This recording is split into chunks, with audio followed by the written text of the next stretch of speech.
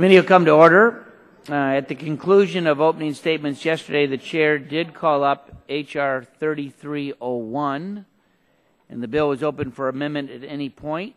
The chair recognizes himself to offer an amendment, and the clerk will report the amendment. Amendment to H.R. 3301 offered by Mr. Upton of Michigan and Mr. Gene Green of Texas. Without objection, the reading of the amendment is dispensed with, and I recognize myself for 5 minutes in support of the amendment. I want to say that I'm happy to offer this amendment with my friend and colleague Gene Green and appreciate his hard work to convince our colleagues on both sides about this new approach. This approach is a sincere effort to focus a targeted solution to the lessons learned from the Keystone Pipeline. No one can rightfully argue that the current presidential permit process at the State Department is not broken, no matter what side of the climate debate you're on. And for the over 100 operating or proposed oil, natural gas, and electric transmission facilities that CRS has identified crossing the U.S. border of Canada or Mexico, we can do better, and this bill will make us do that. It takes the politics out of what was once a routine decision and puts in place a new certificate of crossing for an oil pipeline or electric transmission line that crosses the U.S. border to our allies, Canada and Mexico. In fact, this amendment simply puts this infrastructure on par with what already happens for natural gas pipelines that cross the border, a common sense and very transparent approach. And yes, this approach includes a full NEPA analysis. In fact, it's exactly the same way that it is handled for other cross-border infrastructure. So let me say it again, it includes a NEPA analysis. We heard the concerns at the subcommittee and we're making that change. In fact, this amendment even says that approvals cannot be done until final NEPA action is complete. Yes, we put a 120-day time frame on that decision, but the clock does not start until after the NEPA is complete, which has no time limits. But our agencies do need to be held accountable, and the timeline is there to end the abuse so that politics and interference, no matter what problem might be out there, no matter what any administration is in office, can no longer dictate over the policy. We also heard the concerns about a standard of review of the original bill, the national security interests of the U.S., and concerns about taking the oil pipeline authority away from the State Department. So in an effort to accommodate our friends, we're making those changes too, giving this targeted authority back to state and moving back to a public interest standard. Why public interest? Well, as we debated last week, the standard is well understood and is the same standard that has been used without problems for decades for approving natural gas cross-border applications under Section 3 of the Natural Gas Act. The public interest standard requires FERC to consider the health and safety of the public, environmental impact of the project in the project area, the economic impact of the project, and our commitments to Canada and Mexico in promoting trade. The Department of Energy also uses the public interest standard for approving cross-border transmission segments, requiring this standard for oil pipelines so that all three types of cross-border energy projects can be approved under exactly the same standard is, I think, a common sense policy. Why are we making these changes? John Kerry said it well yesterday. He said, today it's clear the world's new energy map is no longer centered in the Middle East, but in the Western Hemisphere. Or, as Senator Pete Domenici and Jason Grumet of the Bipartisan Policy Center, and remember Jason Grumet has been a long-time presidential Obama advisor, this Bipartisan Policy Center jointly noted, quote, the entire continent stands to achieve substantial economic, environmental, and security benefits. But we will not realize these opportunities unless we establish the infrastructure needed to create an integrated North American energy sector.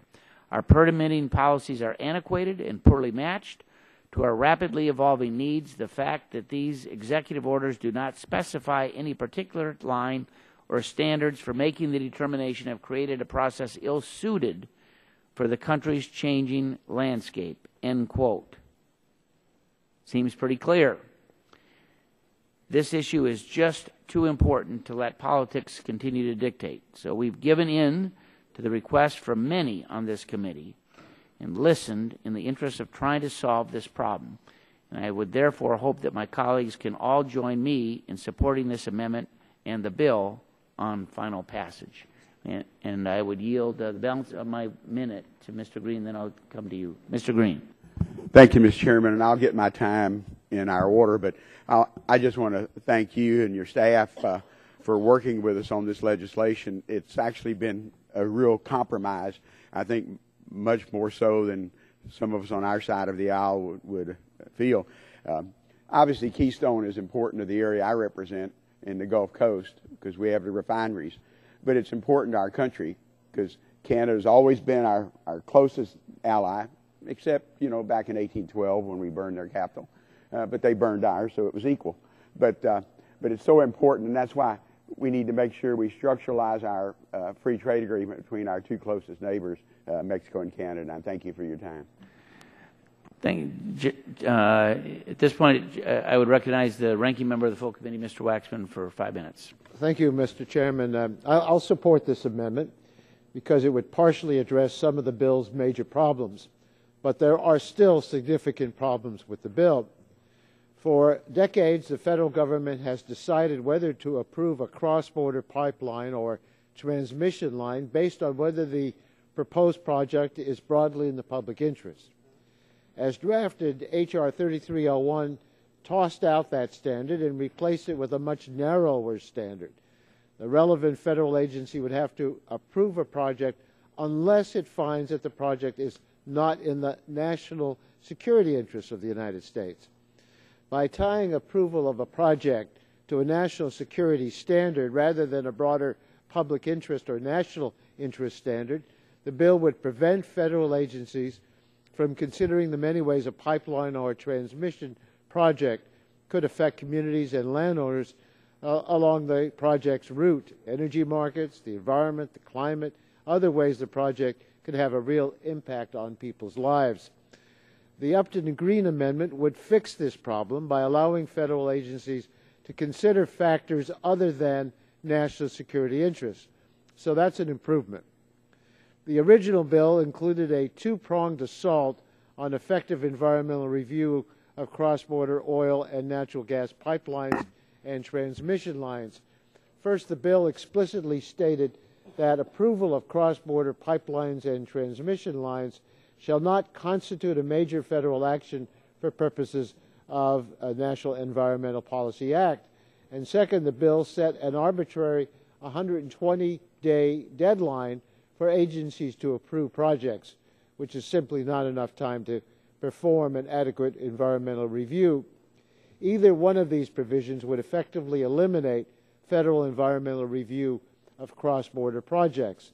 This amendment would delete the language that explicitly exempts these projects from NEPA review, and it would start a 120-day deadline after NEPA review is complete. But it creates a new problem for environmental review. Under this amendment, instead of conducting an environmental review of the entire length of a pipeline that crosses the border with Canada or Mexico, the NEPA review would be limited to just a small segment of the pipeline crossing the border. That's a dramatic narrowing of the federal environmental review for oil pipelines. For example, under this amendment, the environmental review of the Keystone XL pipeline would only examine the environmental impacts of the little piece of the pipeline that crosses the border with Canada, not the impacts on climate change of moving all of that tar sands oil through the middle of the United States, not the impacts on aquifers or landowners in Nebraska, not the potential public safety or oil spill concerns. The new language is just another way of gutting the federal environmental review for tar sands pipelines. There are other major problems with the bill, even if this amendment passes. The bill would still create a rebuttable presumption that Keystone XL and other tar sands pipelines are in the public interest, tipping the scale in favor of their approval. And if the President rejects Keystone XL or another pipeline because it's not in the national interest, the bill would still allow the rejected applicant to reapply under the new, much weaker process. The bill also continues to exempt major expansions of existing pipelines and reversals of pipeline flows from any approval process at all. And the bill would still allow for unlimited exports of liquefied natural gas through Canada and Mexico with absolutely no controls or conditions. It is fine to adopt this amendment, but I urge my colleagues to continue to oppose this unwise legislation. Gentleman yields back. Other members wishing to speak on the amendment? Seeing none. Oh, gentlelady from Florida is recognized. Thank you, Mr. Chairman. Colleagues, this amendment includes some language that is similar to an amendment I offered during the subcommittee markup where it was rejected. I was planning to offer a similar amendment today to ensure that approval of these cross-boundary projects have to meet a public interest standard. As drafted, H.R. 3301 exempts many cross-border pipelines and transmission projects from the requirement for a presidential permit and changes the permitting criteria for the remainder.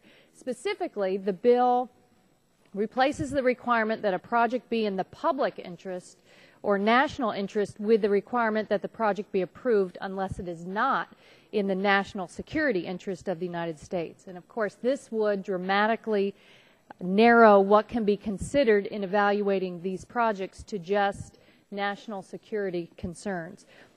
Of course, national security is a critical consideration, but national security is not the only consideration at stake, and it certainly is not the only thing that matters to states and our local communities. This amendment fixes this problem by broadening the standard for approval from a national security test to a public interest test. That will allow federal agencies to examine the potential impact of these major projects on environmental matters, local concerns, climate change, property rights, pipeline safety, and other important areas of consideration. But this amendment, unfortunately, does not fix other core problems of the bill. The bill still eliminates effective environmental review of major cross-boundary energy projects by narrowing the scope of the review to just the part of the project that crosses the border. And the bill still provides a way for controversial tar sands pipelines, including Keystone, to slip through the back door for approval, even if the administration determines that those pipelines are not in the national interest. This bill creates a presumption that Keystone and other projects are in the national interest, and that is a subtle but significant change that makes it almost a guarantee that these projects will be approved, even if the record is complete and there are dramatic concerns remaining. So while I appreciate my colleagues now agree that we should fix one of the big problems with the bill still would do more harm than good. So I urge my colleagues to continue to oppose the bill. I yield back. Gentlelady yields back. Other members wishing to speak on the amendment? Chair would recognize the gentleman from Texas, Mr. Green. Thank you, Mr. Chairman, and like I said earlier, I appreciate the effort to work together on this substitute. Today in North America, we find an unprecedented opportunity. More than 2 decades after we signed NAFTA, the United States, Canada, and Mexico are at a crossroads once again. In 2015, the United States, through hydraulic fracking, will produce more oil and gas than any other nation. Canada is developing resources that would solidify them as the #1 supplier of crude oil for the United States. Mexico has undergone major changes in their energy sector, and they're on the brink of an energy revolution. Many have spoken about the benefits of a united North American energy sector. Secretary Kerry spoke about this yesterday. Others, including the Council on Foreign Relations, Foreign Affairs, the Washington Post editorial board, the Wall Street Journal, and dozens of former Republican and Democrat administration officials have touted the importance of North American energy. To accomplish this, we need cross-border infrastructure. Believe it or not, the State Department has issued cross-border permits before without much fanfare. The last permit in 2009, the State Department issued stating additional crude oil pipeline capacity will advance the number of strategic interests of the United States. Approval of such sends a positive economic signal about the future reliability and availability of U.S. energy imports and will provide construction jobs for workers in the U.S. In their own national interest determination, the department said the U.S. will continue to reducing GHGs while conservation and energy efficiency measures like CAFE. Unfortunately, shortly after that, the politics of pipeline decisions and the use of NEPA as a tool of obstruction began. In 2010, when the State Department released its first NEPA analysis of the Keystone XL, the draft was rejected and departments requested to better assess how Canadian policy decisions could affect U.S. energy and climate policy objectives. The State Department has further requested to address potential oil demand scenarios over the 50-year life of the project. It's important to recognize that the State Department's previous analysis of cross-border projects did not include these assessments. The Keystone analysis was supposed to include extraction process, transportation, construction, and activities that occur on the Canadian side of the border. As I mentioned in my opening statement yesterday, the Obama administration has indicated these are not activities intended for assessment under the NEPA. Proponents of H.R. 3301 understand the importance of GHG emissions and their effect on climate change, but it's important to identify the reality of the situation, especially as if we are to assess Canadian policies. Canada has the right to develop their natural resources found within their borders. As our number one supplier of crude oil, Canada would prefer to send that commodity to the United States. And as a sideline, 5 refineries that are in eastern Harris County, in or near our district, were tooled in the 90s to handle heavy Venezuelan crude. We would much rather have that heavier crude coming from Canada. However, that does not mean they should stop developing if the U.S. is not capable of meeting Canadian needs. In fact, I think my colleagues from California might want to support H.R. 3301. California imports a majority of its oil. If we do not meet the transportation needs of the Canadian energy sector, they will export that oil to China, to dirtier refineries, and then import it back to California. Currently, North American transportation needs are being met by trains and trucks. This is because of NAFTA. Commodities can enter our country by way of rail or road because of the existing free trade agreement. Rails and highways are built with a focused NEPA review. Pipelines are needed to fully utilize the potential of the North American energy. And I've said it before, I can have a 1,000-car train filled with Canadian crude and bring it across the border right now without a permit. But to build a pipeline, it takes us 5 years to get a permit. It's estimated that the industry will invest $200 billion by 2035 in energy infrastructure. In 2013, 2 million jobs were created and sustained by $2.27 trillion in exports, led by energy. If proponents of H.R. 3301 are concerned about GHG, keep in mind that 34% of our emissions come from transportation sector. If opponents of H.R. 3301 are concerned about safety, know that from 2009 to 2013, rail cars carrying oil increased from 10,000 cars to 400,000 cars. However, 3301 is not about rail versus pipeline. Rail is needed now more than ever, even to move more commodities and people around our country. The demand is simply too high for rail to handle all the energy transportation needs. That's why H.R. 3301 is parity. Pipelines are being disadvantaged due to an ill-defined process promulgated by executive order. H.R. 3301 creates definition. The amended legislation would structuralize the application and approval process for cross-border facilities. The bill sets forth reasonable timelines of 120 days after the NEPA process has been completed by the Department of State to issue a public interest determination. For those who are concerned about limited national security tests, we've addressed that. For those who are concerned about the brief timeline, we've addressed that. For those who desire a federal NEPA review for the first time, we will codify in law a NEPA review for cross-border pipelines. For those who want the State Department to review Canadian policies and 50 years of what-if scenarios, we don't do that in 3301, even the hopefully amended version. But 3301 aims to resolve an issue. There are 10 cross-border facilities waiting for approval. Some have waited 2 years just for the change of names. To maximize the benefits and capitalize on the opportunity to secure our energy supplies now and in the future, we must provide the Department of State with direction. H.R. 3301 does this while protecting public interest in the environment. And I urge you to support the Upton Green Amendment, and I yield back my time. Gentleman's time has expired. Other members wishing to speak on the amendment? Seeing none, if there's no further discussion, The vote occurs on the amendment. All those in favor shall signify by saying aye. Aye. All opposed say no. The ayes have it, and the amendment is agreed to. I would ask unanimous consent at this point that the Upton and Green amendment be considered as the base text for any further amendments to H.R. 3301, so ordered. I also ask that all technical and conforming changes necessary be made in order without objection agreed to as well. Are there other amendments to H.R. 3301? Gentleman from California. I have an amendment at the desk. Clerk will report the title. Amendment to H.R. 3301 offered by Mr. McNerney of California. Without objection, the amendment will be considered as read. The staff will distribute the amendment, and the gentleman from California is recognized for 5 minutes in support of his amendment. Thank you, Mr. Chairman. Under current law, if a company wants to export natural gas, it must first obtain approval from the Department of Energy. Excuse me. For countries without free trade agreement with the United States, the DOE examines whether the proposed export is in the public interest.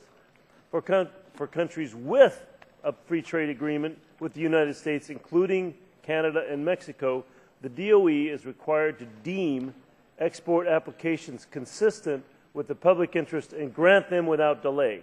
The DOE testified that these applications are relatively simple filings and that the department responds within 2 to 4 weeks of a request.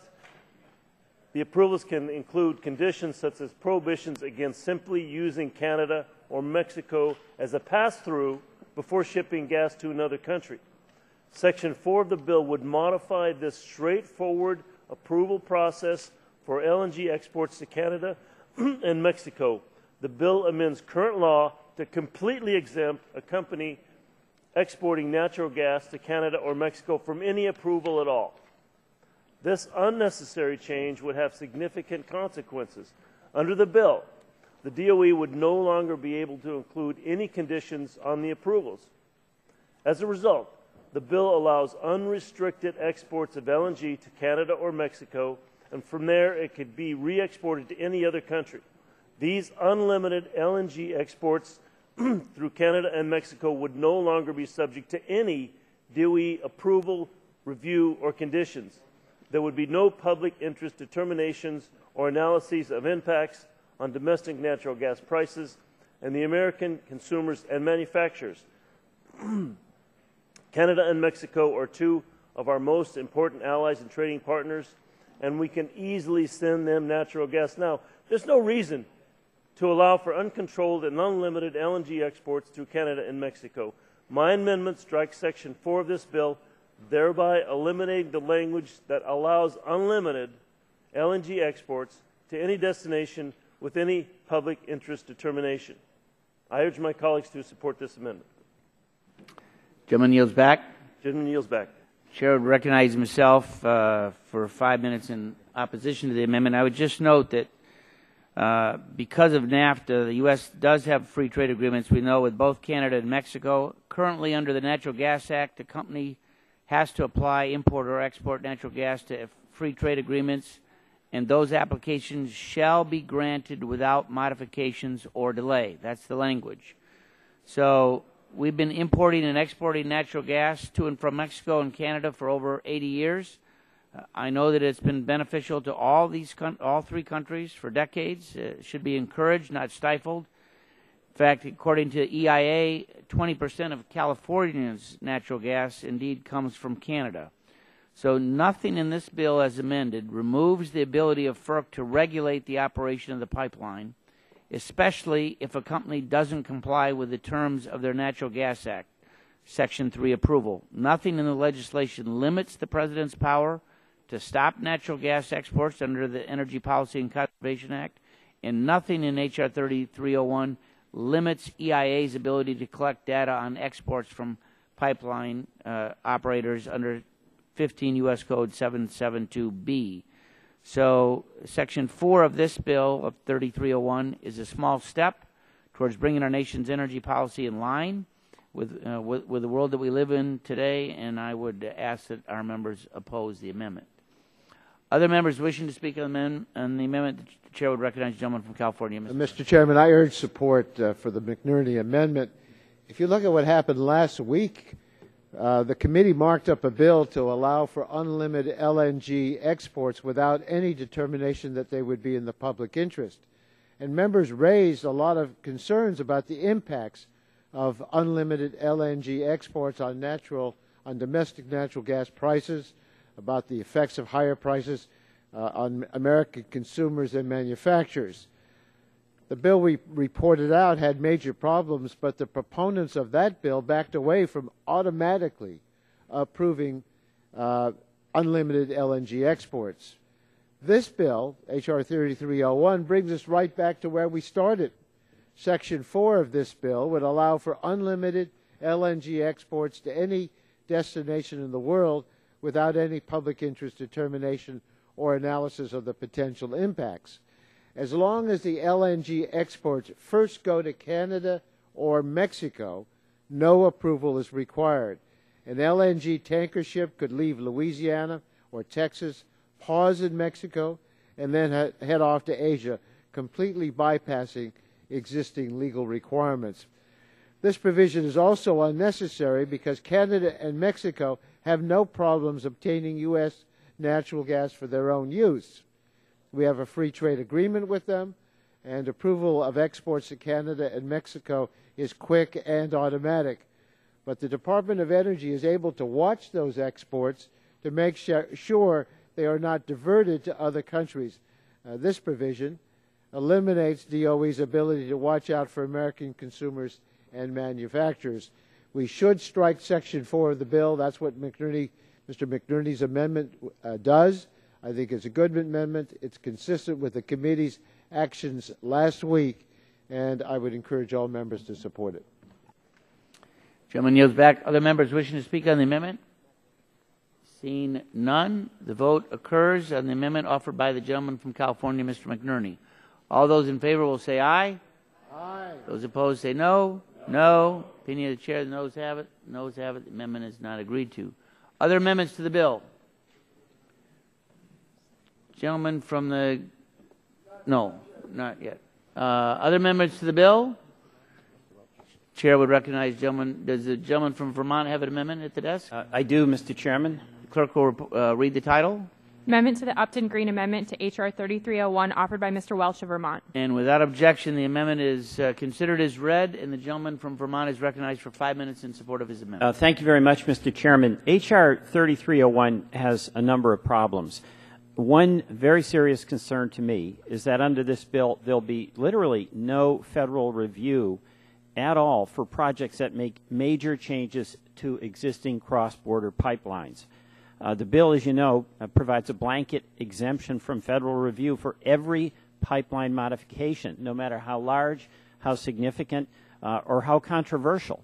The modifications can be huge, multi-billion-dollar projects with significant safety, health, environmental, and economic impacts in communities along the pipeline.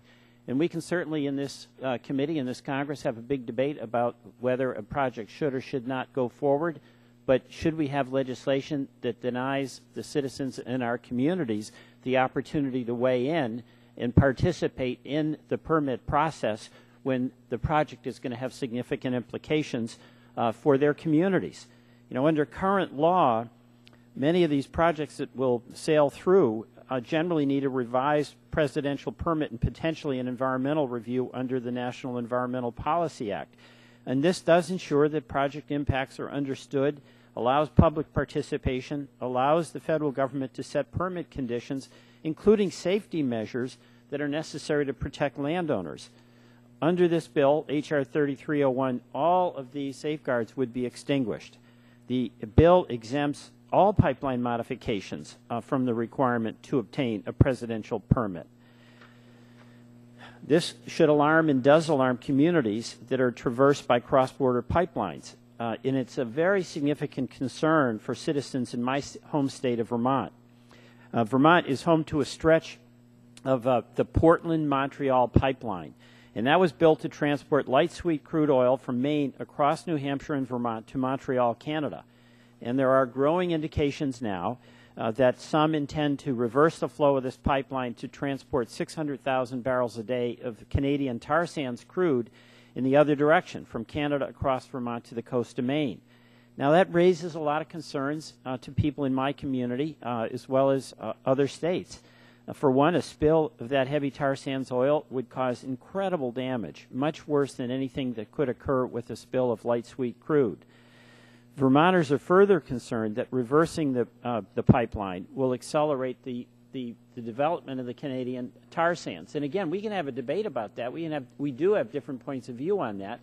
But should anybody be denied the opportunity of public participation in that debate? 42 of the towns and municipalities in my state of Vermont have passed resolutions opposing this project. Let's let them have a hearing in the existing permit process. But H.R. 3301 would require no federal review at all. It's a blanket exemption, and it's as though by exempting from consideration any issues related to environment or health or safety, there aren't issues of environment or health and safety. And it would be a great world if that's all it took. We passed a law saying there shall be no spills, but it doesn't work that way. The bill sponsors say that it makes no sense to require a presidential permit review for changes in pipeline ownership. I agree with that. My amendment would still exempt all such minor modifications to existing projects. But major modifications, such as increasing a pipeline's volume, expanding its physical infrastructure, or reversing its flow can and do pose significant risk. Under my amendment, major modifications would continue to be subject to federal review. Information on project impacts would be developed and the public would not be shut out. This won't fix all the problems of the bill, but it's a significant improvement, and I urge all members to support my amendment. I yield back. Gentleman yields back. The chair would recognize himself for 5 minutes. I would just say to the gentleman from Vermont, I appreciate your amendment. We didn't see it until last night. It was not considered in the subcommittee markup or hearing that we had before. I would ask, I understand your concerns, and I'm willing to work with the gentleman. This amendment we can't accept the way that it is, particularly as it relates to the definition of what is a minor modification. And I would perhaps ask the gentleman if he might withdraw the amendment, and we will, in earnest, try to work with the gentleman between the time this bill gets scheduled for the floor. It's not going to be up for probably at least a month, and give us a little time to perhaps to work on a proposal that we both can accept. But in current form, we can't accept it, and the gentleman is entitled to do whatever he wants. But I'd just make that offer if the gentleman might withdraw it, and we'll work in good faith. You know what, Mr. Chairman? If you say you'll work in good faith, you will work in good faith. Yeah. So I'm willing to take that proposal. Would the chairman yield? Yes. Yeah, I'll be glad. Just for a second. Chair would yield to the gentleman from Illinois. I just want to include, there is a problem with the vague language of minor modifications. And I'm learning that we need to be very, very careful with vague language. There is this debate about the imperial presidency, whether it's Obama or Bush. How powerful can the executive branch get? And they get powerful because we're vague. So I would encourage the chairman to work with you to boil down that portion of the language. There's great concern that it's too vague for us to understand what that means. It's I'll yield to the gentlelady from California. Mr. Chairman, thank you for your willingness to work with Mr. Welch. I support his amendment. There are two really very basic things in the public square, and that is public health and public safety. And there's a lot of talk about regulations and what they do and whether we should have them and that. But around public health and public safety, no matter what place you go in this country, people will stand next to that. And contained in this amendment, Mr. Chairman, are really those two bookends. And so I'm encouraged that you will work with Mr. Welch because I think that's really what the amendment is about. And I don't think that's vague. I think that is really, I had some really terrific talking points on this, but since you're willing to work with him, I won't go through all of this. But public health and public safety, we are the ones that need to step up and assure the American people in each one of our districts that we've addressed that. So thank you for yielding time to me on it.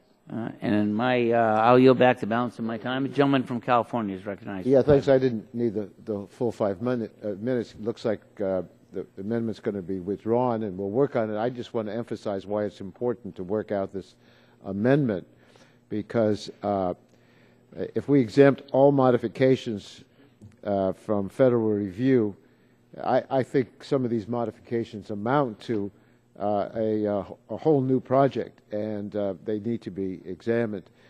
I would just want to underscore that when we have these promises to work with us in committee, that there actually be a negotiation.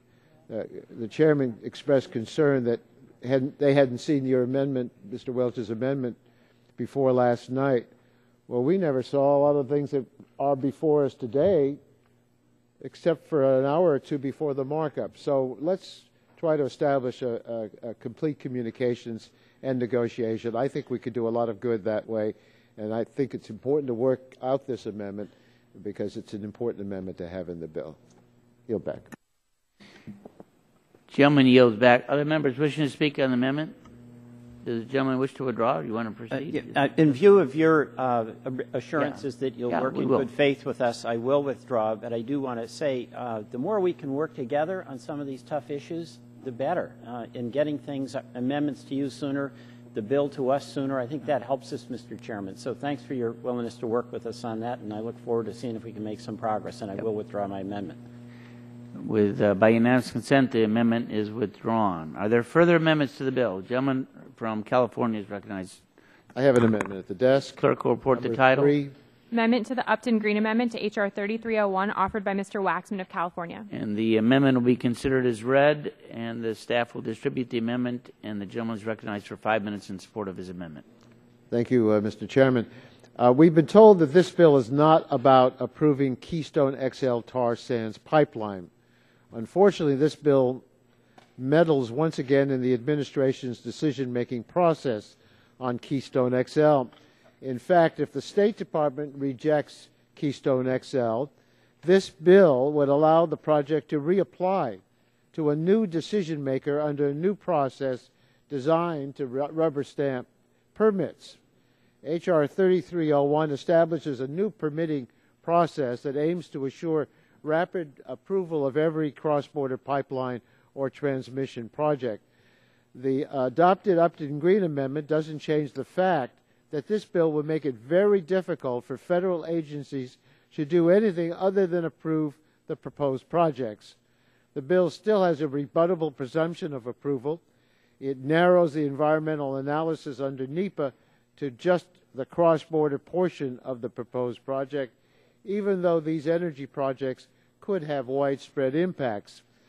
The bill excludes from this new permitting process any project with permit approval pending on the date of enactment, but that exclusion operates only for a limited time.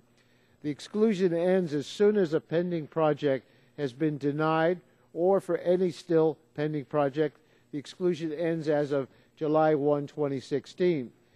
Currently pending projects would become subject to the new permitting process as soon as the exclusion ends. If a decision has not been made on Keystone XL by July 1, 2016, the pipeline would then proceed under the new process, and it likely would be approved by November 1, 2016. And if President Obama finds that Keystone XL pipeline is not in the public interest and denies the permit under the bill, the project could be brought back to life, spring right back to life. TransCanada could reapply, this time to the Commerce Department under the new criteria. The project might be approved by November 1, 2015, just a year and a half from now. That's why I call this the Zombie Pipeline Act. I find it particularly troubling that this bill would force the administration to allow a second bite at the apple for a pipeline that the administration had already found contrary to the public interest. Keystone XL is a massive multi-billion-dollar project that will seize land from thousands of American landowners and transport a hazardous substance across the United States for the benefit of a foreign country. The project will facilitate more rapid expansion of the tar sands, the dirtiest source of crude available with respect to carbon pollution. This project will be in place for 50 to 100 years, and its effects could last even longer. Yet even if the President finds that permitting the Keystone XL pipeline is not in the best interest of the American people, H.R. 3301 won't take no for an answer. My amendment fixes only one of the many problems with this bill, and even if it's adopted, I will still oppose the bill, absent other changes. But this amendment asks the bill's sponsors to put their money where their mouth is. If you want to leave Keystone XL alone, you need to provide a real exemption for pending projects. And that's all my amendment would do. It doesn't affect any other aspect of the bill. Whether you support or oppose Keystone XL, this amendment would simply leave the decision to the current process. And if H.R. 3301 is really about driving approval of every proposed pipeline, including Keystone XL, then you should oppose my amendment. But if you vote no, please don't try to tell us this bill isn't about Keystone XL. So I urge support for this amendment. Gentleman yields back, and Chair would recognize himself in opposition to the amendment. Now, I would note that there are more than a dozen applications that are currently pending, not only for new oil pipeline presidential permits, but also for natural gas pipelines and transmission lines. So the unintended consequence of this amendment would mean that projects that could bring more electricity to states like New York and New Hampshire and other states would forever be barred from being approved. According to CRS, there are currently 2 applications pending for natural gas pipelines, 4 applications pending for new transmission lines, and 1 application pending for a new oil pipeline. There are many more applications pending for new presidential permits for existing projects across both borders that would be impacted by the amendment, and that is why I would urge my colleagues to vote no on this amendment. Other members wishing to speak? Chair would recognize the gentleman from New York for 5 minutes. Thank you, Mr. Chair. I support Mr. Waxman's amendment. This amendment simply makes H.R. 3301 do no more or no less than what its supporters say they want it to do, to establish a new process for permitting cross-border pipelines and transmission lines. That new process should apply prospectively. If instead the bill gets bogged down in picking winners and losers in current controversies, we won't be able to have a real conversation about what the new permit process should look like. Consideration of this bill, as with so many of this committee's hearings, markups, and floor time over the past few years, will continue to be all about the Keystone XL tar sands pipeline. There are Democratic members on both sides of the Keystone XL pipeline issue, but most of us agree that whether we support or oppose that pipeline, the decision should be made based on sound analysis and certainly on the best interest of this nation. That's why most of us opposed previous bills in this committee to set an arbitrary deadline for a decision or to simply approve the pipeline. H.R. 3301 limits the administration's existing authority over the Keystone XL pipeline. It purports to exempt pending projects such as Keystone XL from the new permit process established under the bill. But Keystone XL is only exempt if the President approves the project and does so before July 1st of 2016. After that date, H.R. 3301 provides that Keystone XL would be subject to the new permitting process. And if the President rejects Keystone XL, TransCanada could reapply and would be subject to the new permitting process even sooner, as of July 1 of 2015. My colleagues across the aisle say they don't intend this bill to be about Keystone XL, and I take them at their word. They say they just want Congress to set up a process for approval of cross-border energy projects. Unfortunately, the text of this bill doesn't match their intent. So let's vote for Mr. Waxman's amendment and take Keystone XL out of this discussion, and I urge my colleagues to vote yes on this amendment, and I yield back, Mr. Chair. Gentleman yields back. Other members wishing to speak on the amendment? Seeing none, the vote occurs on the amendment offered by Mr. Waxman. All those in favor will say aye. Aye. Those opposed say no. No. Opinion of the chair. Roll call is requested. The clerk will call the roll. Mr. Hall. Mr. Hall votes no. Mr. Barton. Mr. Barton votes no. Mr. Whitfield. Mr. Shimkus. Mr. Shimkus votes no. Mr. Pitts. Mr. Pitts votes no. Mr. Walden.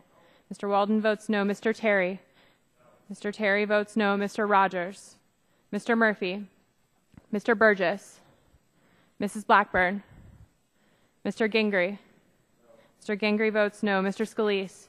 Mr. Scalise votes no. Mr. Latta.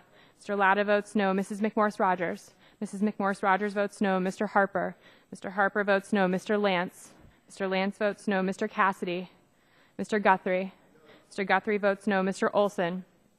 Mr. McKinley. Mr. McKinley votes no. Mr. Gardner. Mr. Gardner votes no. Mr. Pompeo. Mr. Kinzinger. Mr. Kinzinger votes no. Mr. Griffith. Mr. Griffith votes no. Mr. Bilirakis. Mr. Bilirakis votes no. Mr. Johnson. Mr. Johnson votes no. Mr. Long. Mr. Long votes no. Mrs. Elmers. Ms. Elmers votes no. Mr. Waxman. Mr. Waxman votes aye. Mr. Dingle. Mr. Dingle votes aye. Mr. Pallone. Mr. Pallone votes aye. Mr. Rush. Ms. Eshoo. Ms. Eshoo votes aye. Mr. Engel. Mr. Green. Mr. Green votes no. Ms. DeGette. Ms. DeGette votes aye. Mrs. Capps. Mrs. Capps votes aye. Mr. Doyle. Mr. Doyle votes aye. Ms. Schakowsky. Mr. Matheson. Mr. Butterfield. Mr. Barrow. Mr. Barrow votes no. Ms. Matsui. Ms. Matsui votes aye. Ms. Christensen. Ms. Castor. Ms. Castor votes aye. Mr. Sarbanes. Mr. Sarbanes votes aye. Mr. McNerney. Mr. McNerney votes aye. Mr. Braley. Mr. Braley votes aye. Mr. Welch. Mr. Welch votes aye. Mr. Lujan. Mr. Lujan votes aye. Mr. Tonko. Mr. Tonko votes aye. Mr. Yarmouth. Mr. Yarmouth votes aye. Chairman Upton. Votes no. Chairman Upton votes no. Other members wishing to cast a vote? Dr. Murphy? Dr. Murphy votes no. Mr. Pompeo? Mr. Pompeo votes no. Mr. Olson? Mr. Olson votes no. Other members wishing to cast a vote? Seeing none, the clerk will report the tally. Mr. Chairman? Gentlemen, hold just for 1 second. Okay. The gentleman recorded, right? I have an amendment that I'd Yeah, like to offer. just wait till we do this vote, and then I'll recognize you. Mr. Chairman, on that vote, there were 16 ayes and 27 nays. 16 ayes, 27 nays. The amendment is not agreed to. Are there further amendments to the bill? The chair would recognize the gentleman from the great state of Michigan. I thank you, Mr. Chairman, and I begin by commending you for the fairness, which you have engaged here today. I have an amendment which I offer at this particular time. The clerk will report the title of the amendment. Amendment to the Upton. I ask unanimous consent that the reading of the amendment be dispensed. Without objection, the reading of the amendment is completed. The staff will distribute the amendment, and the gentleman from the great state of Michigan is recognized for 5 minutes in support of his amendment. While the amendment is being passed out, Mr. Chairman, I will begin by thanking both you and Mr. Green for your introduction of the legislation. I believe you've made a very serious and sincere effort to address the uncertainties surrounding the process. And while I appreciate your efforts to find a middle ground, I continue to have concerns about this bill. As the House author of NEPA years ago, I can tell you that it was created to provide transparency so that people would know what the impact of a project would be on their communities and upon their lives. However, H.R. 3301 will circumvent that transparency, making our lands vulnerable to spills, leaks, and other pipeline hazards. You and I have recently had an experience, Mr. Chairman, with what happens when there is carelessness in the operation of a pipeline, or when there is a spill or some kind of unfortunate event associated with the operation of the pipeline. This amendment is offered so that we can make certain that proper diligence is given to protect the public's interest. And I've observed that the long-term lasting effect of a spill from a pipeline is a very serious matter, particularly in our area, the Great Lakes. but also in other areas, and that an explosion of a pipeline can be an event of great seriousness to all concerned. Now, we are here trying, at this amendment, to see to it that NEPA review is conducted for the entire length of all cross-border projects. We can guarantee all proposals will get the full scope of review necessary to preserve and protect our precious natural resources, particularly we who live in the Great Lakes. Unfortunately, H.R. 3301 falls short of this. And I would note that the bill would limit NEPA review to cross-border segments of an oil pipeline. I'm not altogether clear what that is, whether it's a couple of millimeters or a couple of inches or maybe a few feet. But it is a serious matter and does require very clear understanding of what it is we're doing to ourselves and the risks and dangers that are attendant upon this matter. If H.R. 3301 were to become law, a federal NEPA review would not be triggered for the entire length of a cross-border oil pipeline. There's also a NEPA exemption for modifications made to cross-border segments.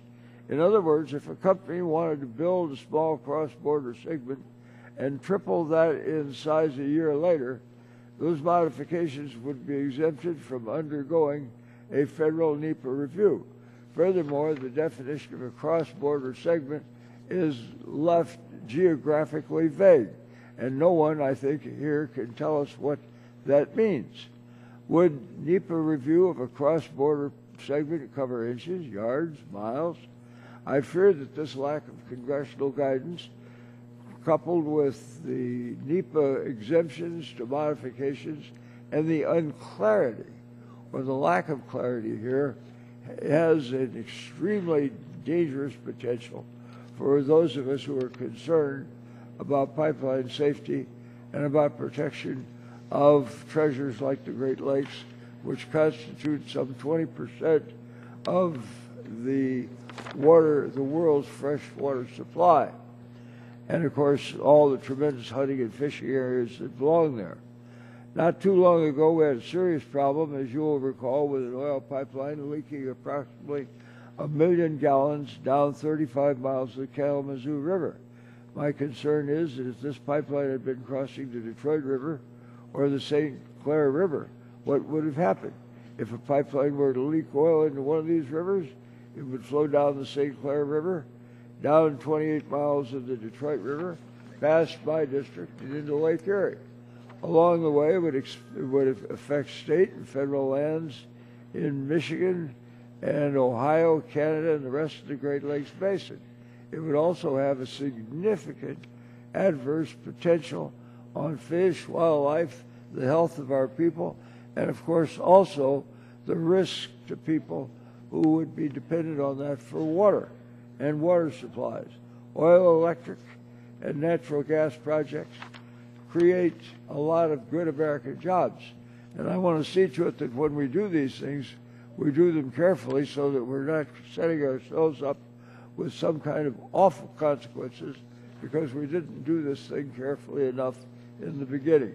I urge my colleagues to support the amendment, and I yield back the balance of my Gentlemen, back. I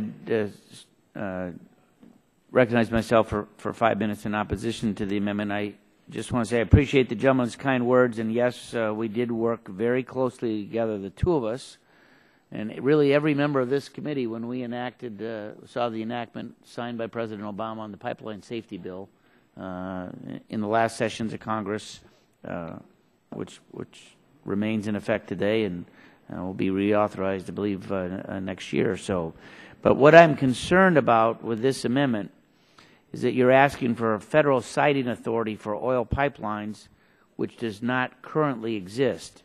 It would also trigger federal eminent domain authority. This bill, H.R. 3301's establishment of a certificate of crossing for the cross-border segment of a project in corresponding federal review is aligned with FERC and DOE precedent for approving cross-border natural gas pipelines and certain electricity electric transmission facilities. But when a natural gas pipeline operator applies for a cross-border natural gas pipeline approval under Section 3 of the Natural Gas Act, it triggers a NEPA review on the border facilities. And although FERC is given discretion on the precise boundaries, it's understood that this is a border facility and the NEPA focus is on that area. If a company also applies for Section 7 interstate pipeline permit, then the NEPA extends to cover that too. So I don't think this amendment is necessary at all, and I would urge my colleagues to respectfully oppose it, and would yield back the balance of my time. Recognize the gentleman from California, Mr. Waxman. Mr. Chairman, with all due respect, I disagree with you, and I do support the Dingell amendment. The underlying bill, H.R. 3301, makes an end run around NEPA. The Upton Green amendment purports to fix the bill's NEPA problems, but unfortunately these changes are only cosmetic. The amendment simply finds a new way to eliminate any meaningful review of the environmental impacts of large transboundary infrastructure projects. So under the Upton Green amendment, which has now been adopted and that's part of the bill, we redefine and significantly narrow the scope of NEPA's environmental review. While NEPA review is supposed to look at the impacts of an entire project, the Upton Green amendment restricts NEPA review to only that small portion of a project that physically crosses the border. That just doesn't make any sense.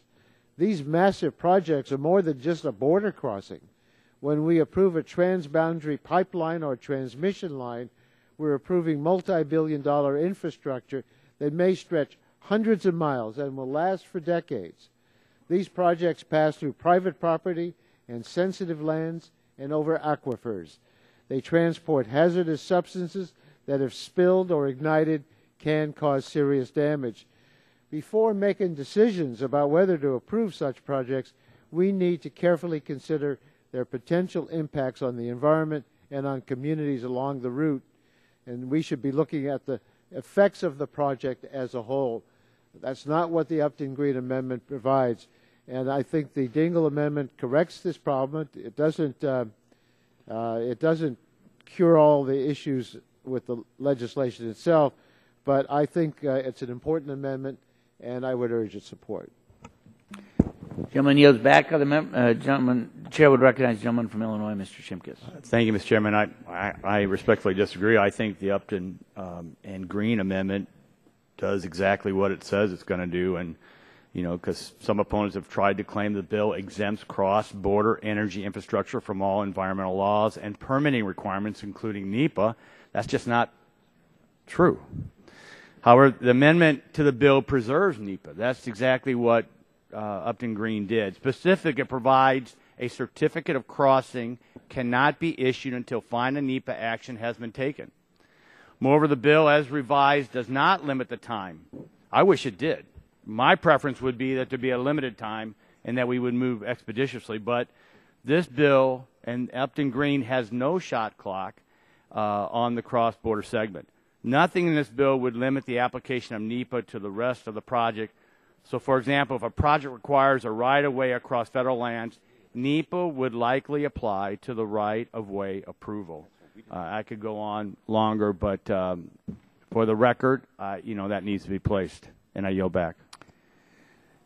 Gentleman yields back. Other members, Chair would recognize the gentleman from Texas, Mr. Green. Mr. Doyle. The gentleman Mr. Doyle from Pennsylvania is recognized for 5 minutes. Okay, I need you. Don't confuse me with being from Texas. Thank you, Mr. Chairman. I'd like to yield my time to Mr. Dingell. The gentleman for his kindness to me, and I think both my good friend the chairman and my dear friend Mr. Shimkus have made the case. First of all, there is now not adequate protection with regard to oil pipelines. This would assure that there is no new protection for oil pipelines, and that oil pipelines continue to hold the inherent lack of safety which is there. And the result is, and I'm just talking about the Great Lakes. My two colleagues over there both understand the Great Lakes because they come from the Great Lakes Basin. The result of a major pipeline event causing the pipelines to leak enormous amounts of oil. And remember, this is going to be a huge pipeline into the Great Lakes Basin, could have an appalling consequences on fish, wildlife, and on water supply, on industry and recreation, and on the people's enjoyment up there. It also can impact, for example, things like drinking water and things of that kind. I hope that the members of this committee will understand how important it is that we do the things that we have to see to it that we protect these treasures. The Great Lakes are 20% of the world's fresh water. And to simply lightly go on and say, well, we don't protect them now, so we're not going to protect them in the future, is, I think, an extremely unwise and dangerous statement of philosophy or the effect that's going to impact our people. This is no small matter. We just had a small pipeline break up there in the district, rather in the general area that's served by my dear friend, the chairman of the committee, and I. And it caused no end of fuss, and it's going to cause no end of problems in terms of getting that mess cleaned up. And the consequences to fish, wildlife, water, recreation, industry, and public health are very serious. And understand also that this is not going, that the bill is not going to provide the necessary assurance and protection that are necessary with regard to natural gas and other things. These are matters of the utmost importance. And I would just point out any member of this committee that is going to confront the fact that he or she has not properly protected the great treasures that we have of water and fish and wildlife and recreation and municipal and industrial water supplies is going to have a very, very serious problem, both with his conscience and with his politics. I would urge the adoption of the amendment. I would like to have it go further, but regrettably this is about as far as I can do it with the germaneness rules and the other problems. Now I want to thank my good friend from Pennsylvania. He's been so kind to me on so many occasions. Thank you. Mr. Chairman, I said what I said with regard to you and our colleague, Mr. Shimkus, with a great deal of affection and respect. I know. Yield back, Mr. Chairman. I know that. Gentleman yields back. Other members wishing to speak on the amendment? Seen none. The vote occurs on the Dingell amendment. Roll call is requested. The clerk will call the roll. Mr. Hall. Mr. Hall votes no. Mr. Barton. Mr. Whitfield. Mr. Shimkus. Mr. Shimkus votes no. Mr. Pitts. Mr. Pitts votes no. Mr. Walden. Mr. Walden votes no. Mr. Terry.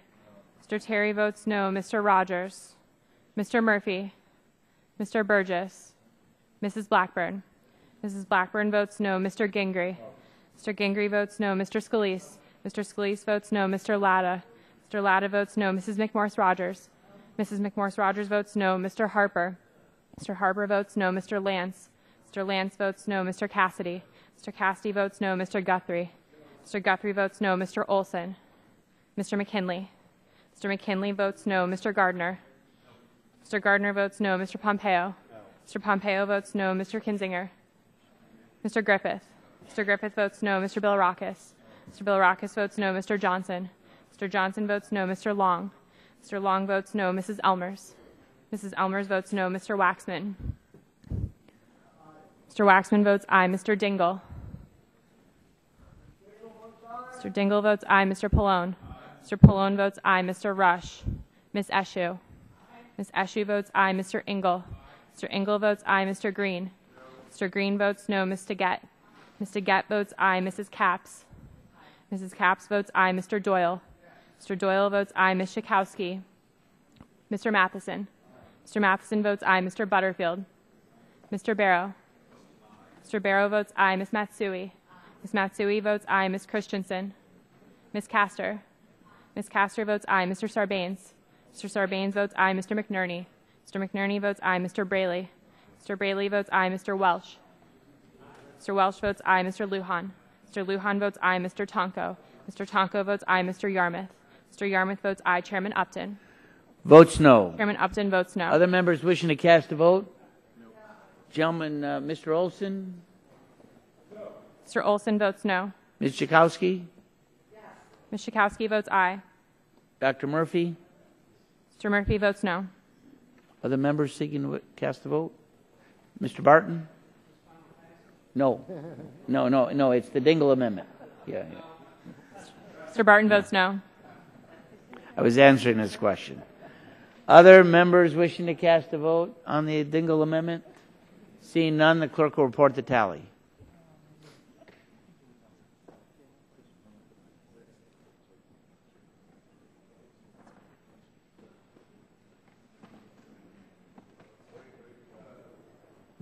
Oh, Dr. Burgess, are you recorded? Oh. Mr. Butterfield? Mr. Butterfield votes aye. Other members? Mr. Kinzinger? Mr. Kinzinger votes no. Dr. Burgess? Dr. Burgess votes no. Other members? Seeing none, the clerk will report the tally.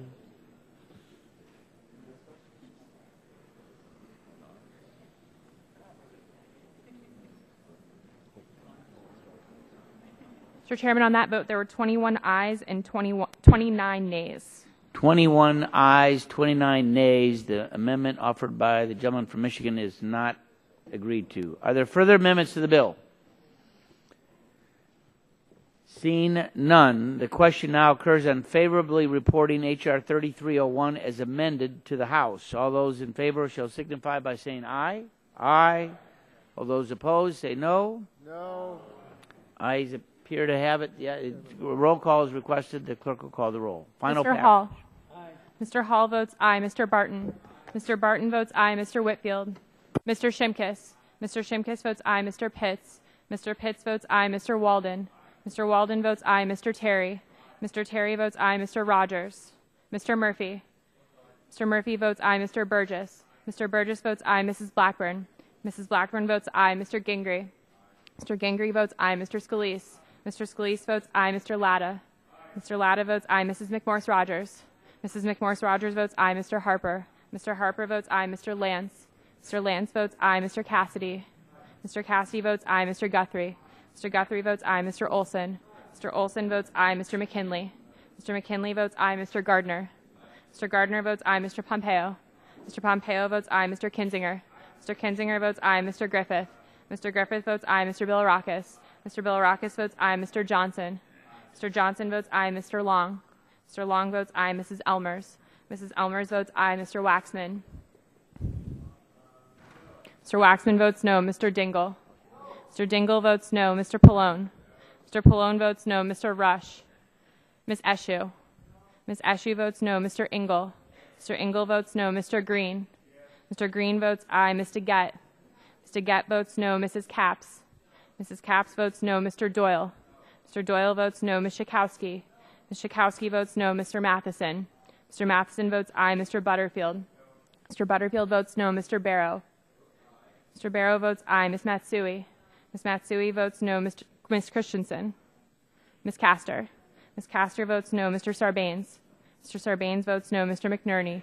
Mr. McNerney votes no. Mr. Braley. Mr. Braley votes no. Mr. Welsh. Mr. Welsh votes no. Mr. Lujan. Mr. Lujan votes no. Mr. Tonko. Mr. Tonko votes no. Mr. Yarmouth. Mr. Yarmouth votes no. Chairman Upton. Votes aye. Chairman Upton votes aye. Are there other members wishing to cast a vote on this bill as amended? Seeing none, the clerk will report the tally.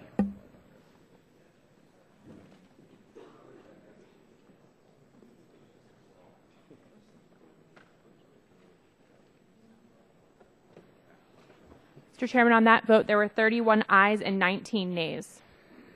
31 ayes, 19 nays. The bill as amended is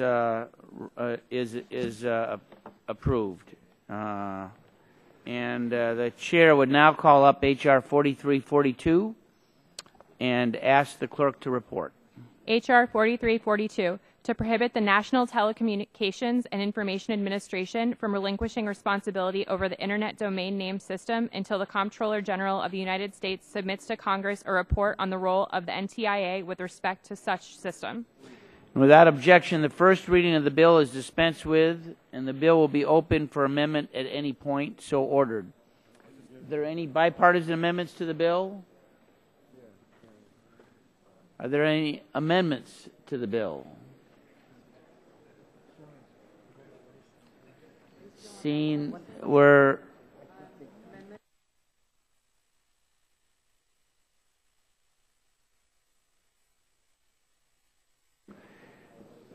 Chair would recognize the gentlelady from California to offer an amendment.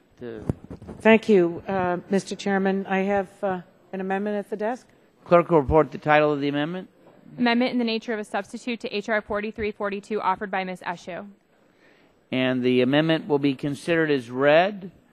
Staff will distribute the amendment, and the gentlelady is recognized for 5 minutes in support of her amendment. Thank you again, Mr. Chairman. I don't think the committee is in order, Mr. Chairman. Gentlelady is correct. Shh.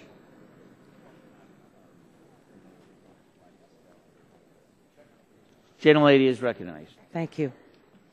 Leading up to the WICET conference in Dubai in 2012, both chambers of Congress unanimously supported a resolution stating that the United States should continue to preserve and advance the multi-stakeholder governance model under which the Internet has thrived.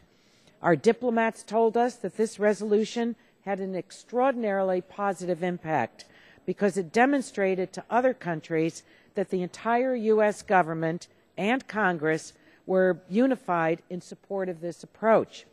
As further evidence of our unanimity, the House reaffirmed this position last year by voting 413 to 0 in support of H.R. 1580. Now, perhaps some members didn't read what they voted for. The heart of my amendment is verbatim to the operative language in H.R. 1580, and I want to quote it. It's the policy of the United States to preserve and advance the successful multi-stakeholder model that governs the Internet. While I've modified some of the findings to make it germane to the underlying bill and added one finding to make it relevant to this discussion, the core message remains the same. A vote for my amendment is a reaffirmation of the vote that every member of this subcommittee, of our subcommittee, took last year supporting the multi-stakeholder model. And I urge my colleagues to support this amendment to allow NTIA to continue what's been U.S. policy. I don't think that, Mr. Chairman, this is so distracting. Wait. It really the gentlelady is correct. Jeez.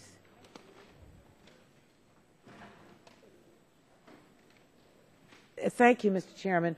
I raise that because really, if people don't want to pay attention to what each member is saying, and you haven't read the amendment, then how do we make a determination of what the heck we're voting on? So I appreciate it. So while I've modified some of the findings to make it germane to the underlying bill and added one finding to make it relevant to this discussion, the core message remains the same. A vote for this amendment is a reaffirmation of the vote that every member took last year supporting the multi-stakeholder model. So I urge my colleagues, Republicans and Democrats, to support the amendment and allow NTIA to continue what's been U.S. policy since 1998, transitioning the governmental role in the domain name system administration to the private sector, multi-stakeholder global community.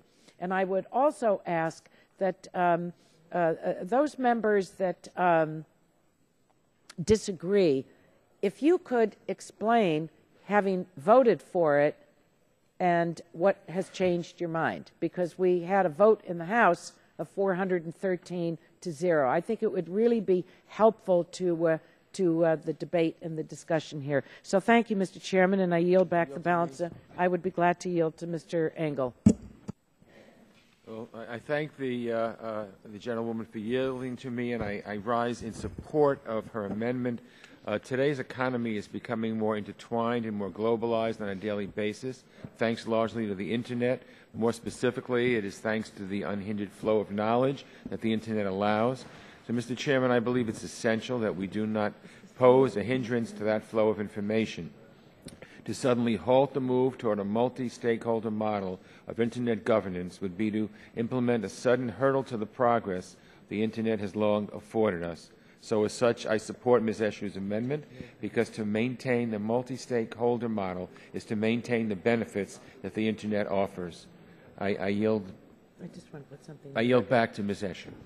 Mr. Chairman, I ask unanimous consent to submit for the record a letter that is addressed to both you and Ranking Member Waxman from CCIA, the Computer and Communications Industry Association, representing a wide range of technology companies that are dependent on a well-functioning Internet free of government control or censorship. So I ask unanimous consent to place this in the record, and I yield back the balance of my time. Without objection, to be included as part of the record. Chair would recognize the gentleman from Illinois, Mr. Shimkus. Thank you, Mr. Chairman, and I appreciate my colleagues. I work very closely with Anna on numerous things. Also, Elliot in the committee, but also in international affairs. So I don't, take this debate lightly, and I think we just need to continue to talk, because the question is posed: what's changed? I would argue Russia's invasion of Crimea. I would argue Turkey's control of the Twitter feeds. I would argue that the world's significantly different today than it was when the WICA conference met. And as we moved this process through, I've been kind of unabashed, and I know there's differing views. So what we tried to do was, even the head of ICANN said, we need to go slow. We need to do due diligence. We need to have transparency. This is just an audit. This is just a review. This is just an attempt for us to get some definitional language. When you talk to industry, which I have great respect for, they'll say this is an industry-led, multi-stakeholder model. When you hear Vladimir Putin, what does he say? He says this will be an international country-led, multi-stakeholder model. So the question I pose is, what is it? And the answer is, we can't get a definition. We don't know. So that's why I have colleagues on our side that would like to be even more stringent on this process, an outright prohibition. We are trying to believe what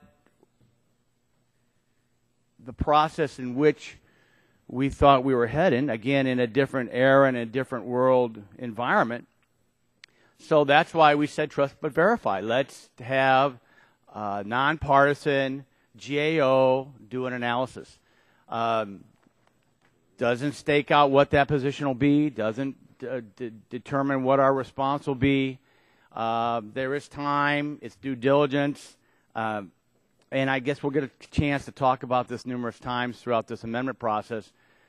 But I know my friends on the other side, have seen me try to legislate for many, many years.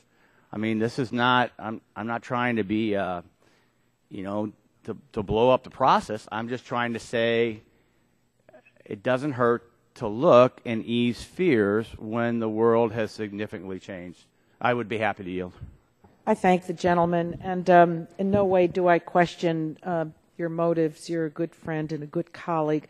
Let me just comment on the changes, the menacing changes that we see in different parts of the world, and actions taken by governments that we don't agree with. What is the key in this is that this the progress toward this transition to a multi-stakeholder model is supported by democratic governments. And so this strengthens the hand of those that we want to hold hands with. It's not the other way around. And I think that that's a very, very important consideration for colleagues to make. So I thank the gentleman for what he has said. Obviously, we don't agree, but there are other parts of this that we have worked out. But I just well, let me just leave it there, and I thank you for. No, and I appreciate. I'll reclaim my time. I appreciate those kind words, and I would point out. Yesterday, in talking to a group, I had the Freedom House charts of internet freedom by country, and I would just pose the fact that most countries are listed as less free or not free than free. So if you move to a multi-stakeholder model and you have more countries involved that are either less free or not free, I think there's a risk there. I don't think it's asking too much to give us some more confidence. And with that, I will yield back my time. Thank you, Mr. Chairman. Gentleman yields back. Chair to recognize the gentleman from California for 5 minutes. Thank you, Mr. Chairman. I support the issue amendment. I think it's an excellent substitute because it reaffirms our support for the multi-stakeholder model. And that, by the way, is not a partisan position. This has been the position, it's a linchpin of U.S. policy through the Clinton, Bush, and Obama administrations, and it's the entire rationale for having ICANN in the first place. I'd like to ask unanimous consent that we put into the record a memorandum prepared by our staff regarding the Republican statements of support of the multi-stakeholder model.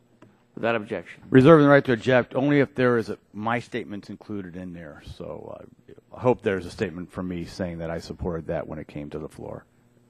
Well, just joking. The document speaks for obviously, itself. without objection. Thank you. The NTIA's recent transition announcement is part of a 16-year-long effort to move management of the domain name system away from governments and into the private sector. And this objective has been bipartisan. The diplomats who have fought hard to preserve internet freedom from governmental control in global forums tell us that having this transition is a critical continuation of our efforts to build upon the success of the multi-stakeholder model of internet governance. And we should stand united in support of this transition and reaffirm our commitment to this model within this new context. And Ms. Eshu's amendment offers an opportunity to do precisely that. We've heard the specter of Russia or China taking over the internet.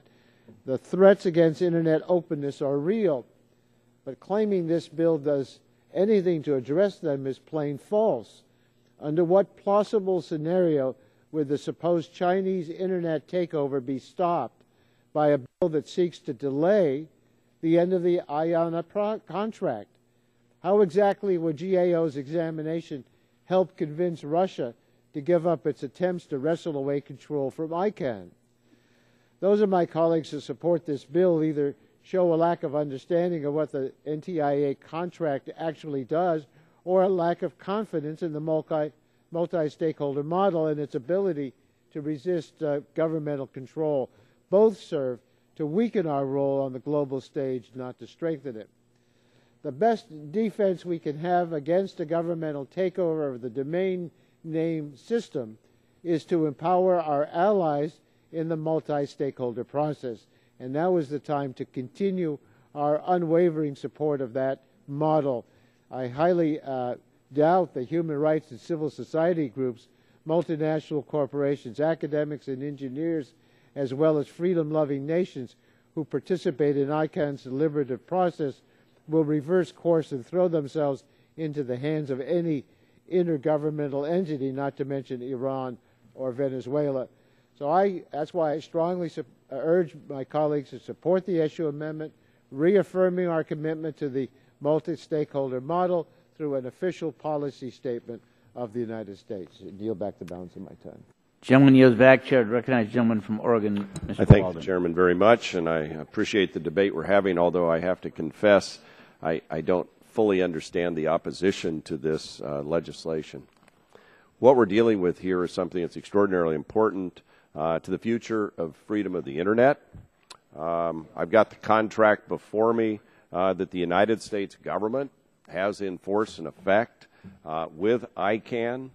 I've read through it multiple times, and it says things such as the contractor must perform the required services for this contract as a prime contractor, not as an agent or subcontractor. The contractor shall not enter any subcontracts, et cetera, et cetera. Has to be a wholly owned and operated firm or fully accredited to the United States University or college operating in one of the 50 states of the United States or District of Columbia, incorporated within one of the 50 states or District of Columbia, organized under the laws of the United States. This is all existing contract with ICANN. Further, if you go to Section 1 of the contract clauses, are all the by reference clauses of pardon me, existing law regarding restrictions on subcontractor sales to the government, anti-kickback procedures, limitations on payments to influence certain federal transactions. I mean, there's a whole list of these. This is the way the system works today. This is the way the system works today. And all we're saying here is before ICANN and whoever comes together and releases ICANN or wherever the future contractor is from all of these things that have been in place and are in place today, why wouldn't we get an independent look from the GAO about what that proposal, which none of us here today knows what it is, why don't we get GAO to take a look before any actions are taken by the United States government, inform the Congress and the American people from their view, and I think we all have pretty good faith and trust in the GAO's independence and integrity and ability, have them take a look at whatever the proposal is that comes forward and give us the benefit of their view before the government and whatever administration happens to be in power at the time takes action. That's all we're saying here. Would the gentleman yield? Not yet. I'd be happy to in a moment. But that's all we're saying here is if you come up with a proposal before the federal government of the United States says, we're all for it, you're done, gone, let's just find out what it means. Give us a pause. We give them appropriate time to do their study, and then we move forward. But meanwhile, when you read the contract, and I would encourage my colleagues to do it, there are a lot of really responsible provisions in the contract that have worked well for ICANN. And before we set it free, I think we have an obligation to know as much as we can about whatever proposal this is that we don't know today, because it has not been negotiated yet. We don't know. Nobody on this panel knows. And what we're saying is, can we just stop a minute and get GAO to take a look before an action is taken by the federal government? Most likely it won't be the Obama administration. For my friends on the right, for my friends on the left, I want you to think through what if it's a Republican administration, how you might react to that. All we're saying is let's get a GAO report after we get a proposal back. Because once you let go of this, it's the equivalent of going to the ridgetop in a high wind, cutting a pillow open, the feathers blow away. You will never put them back in the pillow. I asked that during our hearings. I've asked that. What's our recourse once we let this go? Nobody knows, because we don't know the government structure and the proposal yet. I just think it's highly irresponsible and in effect, just to say, we're done, have at it, whatever you come up with is fine, we don't want any time to consider it, government, whoever's in charge, go forth, we're fine, I know we trust you, and everything will be well. I don't buy that. I don't buy that. And so I think we have a very thoughtful, responsible piece of legislation here, authored by my friend and colleague from Illinois, that just says, GAO, once we get a proposal, take a look, give us your independent view of it. That's it. That's all it does. I think that's pretty reasonable and thoughtful and responsible. So with that, I would yield to my friend from California.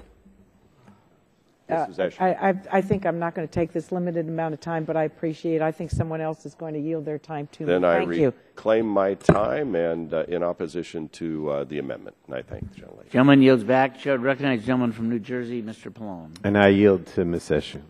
I thank the gentleman. For the members that are not on the subcommittee, we have had this debate there, and so now you're hearing it in the full committee. The gentleman from Oregon has made a passionate and he believes, obviously, a rational presentation on why he opposes this amendment. Now, there are a couple of things that I want to point out about this.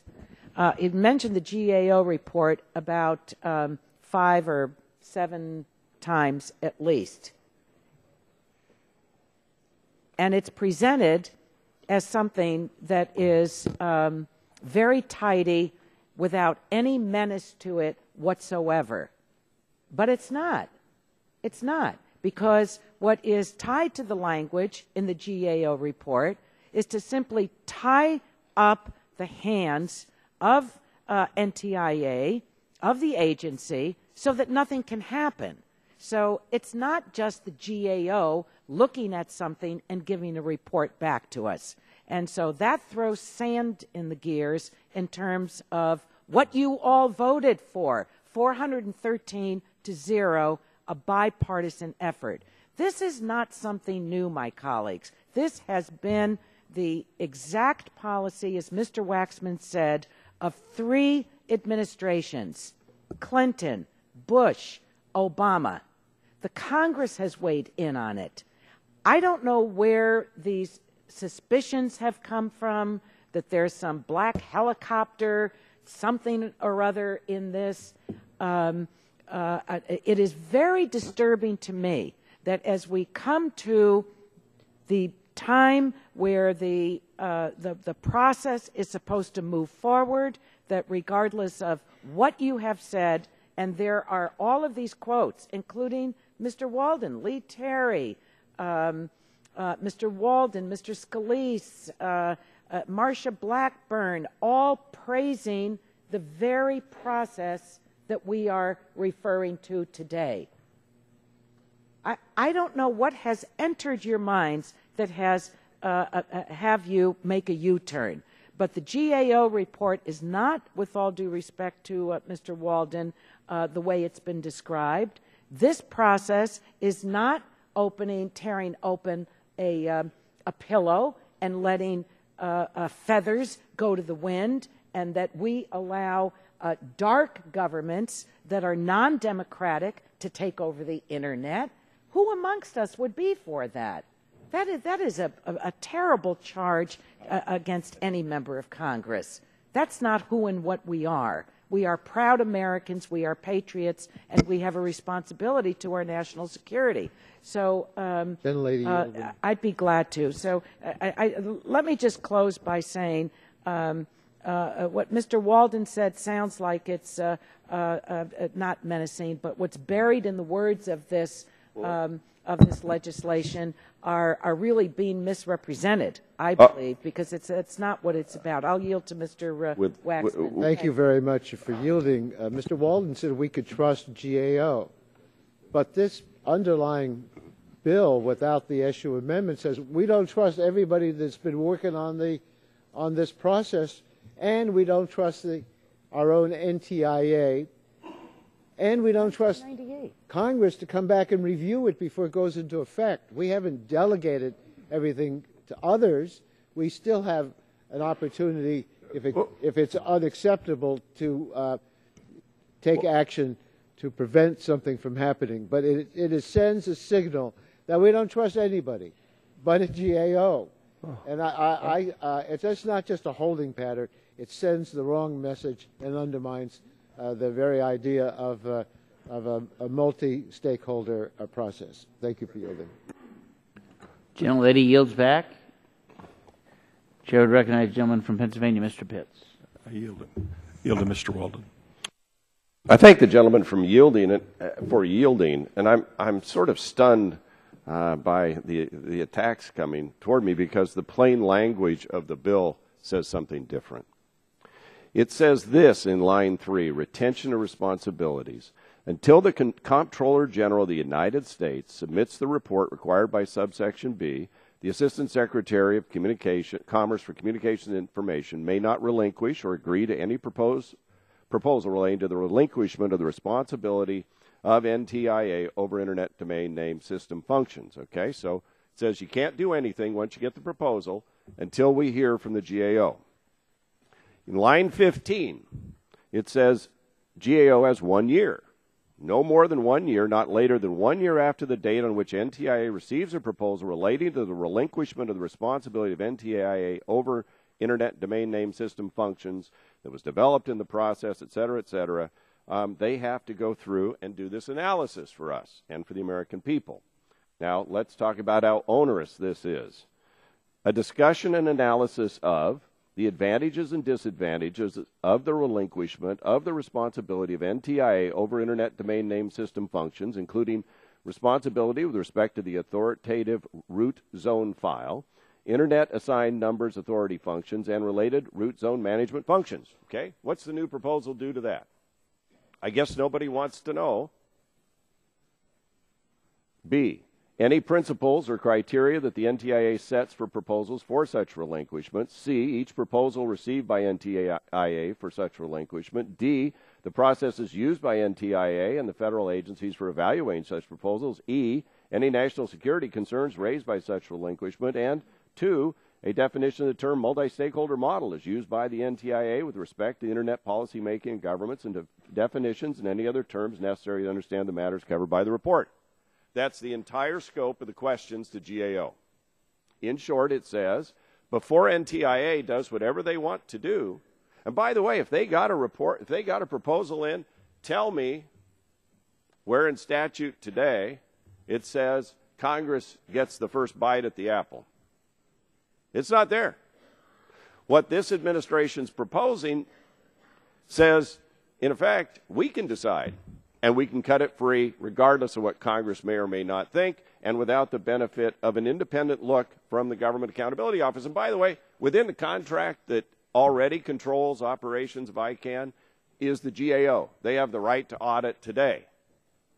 This is just absurd that somehow we're against the multi-stakeholder process. Somehow we have no confidence in that because we want the GAO to evaluate some new proposal that upends the entire history of management of this process.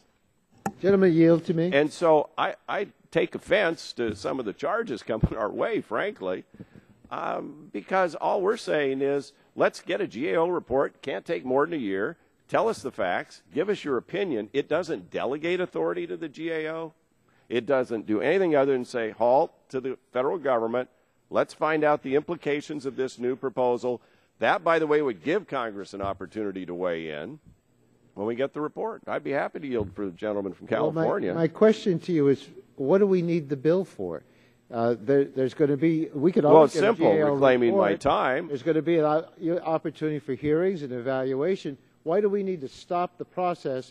Well, reclaiming my time, I'll answer the question. Because there's nothing in statute today that gives Congress that opportunity. The government could act absent Congress just like that and say, we're all for this new idea of how to run this, and we're out of time. And they already enter into a new agreement and cut it free. Where is it in statute that prevents the government from acting before we have a chance to evaluate?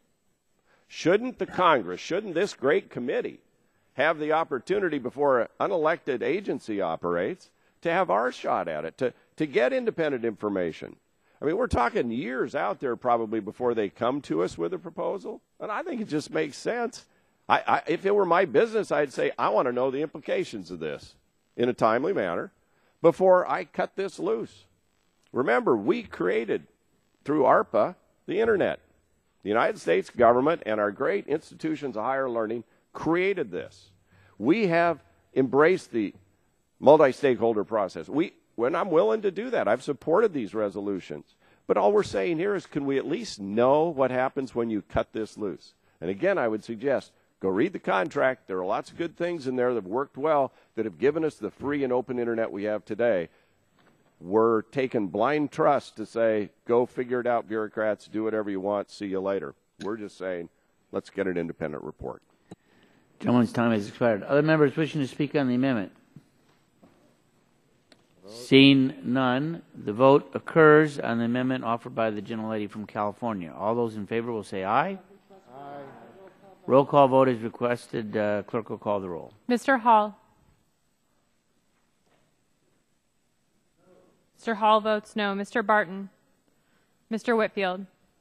Mr. Shimkus. Mr. Pitts. Mr. Pitts votes no. Mr. Walden.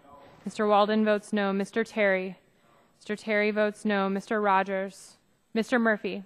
Mr. Murphy votes no. Mr. Burgess. Mr. Burgess votes no. Mrs. Blackburn.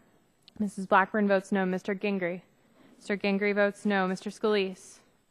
Mr. Latta. Mr. Latta votes no. Mrs. McMorris-Rogers. Mrs. McMorris-Rogers votes no. Mr. Harper. Mr. Harper votes no. Mr. Lance. Mr. Lance votes no. Mr. Cassidy. Mr. Cassidy votes no. Mr. Guthrie. Mr. Guthrie votes no. Mr. Olson. Mr. Olson votes no. Mr. McKinley. Mr. McKinley votes no. Mr. Gardner. Mr. Gardner votes no. Mr. Pompeo. Mr. Pompeo votes no. Mr. Kinzinger. Mr. Kinzinger votes no. Mr. Griffith. Mr. Griffith votes no. Mr. Bilrakis. Mr. Bilrakis votes no. Mr. Johnson. Mr. Johnson votes no. Mr. Long. Mr. Long votes no. Mrs. Elmers. Mrs. Elmers votes no. Mr. Waxman. Mr. Waxman votes aye. Mr. Dingle. Mr. Dingle votes aye. Mr. Pallone. Mr. Pallone votes aye. Mr. Rush. Ms. Eshoo. Ms. Eshoo votes aye. Mr. Engel. Mr. Engel votes aye. Mr. Green. Mr. Green. Mr. Green votes aye. Ms. DeGette. Ms. DeGette votes aye. Mrs. Capps. Mrs. Capps votes aye. Mr. Doyle. Mr. Doyle votes aye. Ms. Schakowsky. Ms. Schakowsky votes aye. Mr. Matheson. Mr. Matheson votes aye. Mr. Butterfield. Mr. Butterfield votes aye. Mr. Barrow. Mr. Barrow votes no. Ms. Matsui. Ms. Matsui votes aye. Ms. Christensen. Ms. Castor. Ms. Castor votes aye. Mr. Sarbanes. Mr. Sarbanes votes aye. Mr. McNerney. Mr. McNerney votes aye. Mr. Braley. Mr. Braley votes aye. Mr. Welch. Mr. Welch votes aye. Mr. Lujan. Mr. Lujan votes aye. Mr. Tonko. Mr. Tonko votes aye. Mr. Yarmouth. Mr. Yarmouth votes aye. Chairman Upton. Votes no. Chairman Upton votes no. Other members wishing to vote? Mr. Shimkus. Mr. Shimkus votes no. Mr. Scalise. Mr. Scalise votes no. Other members wishing to cast a vote? Seeing none.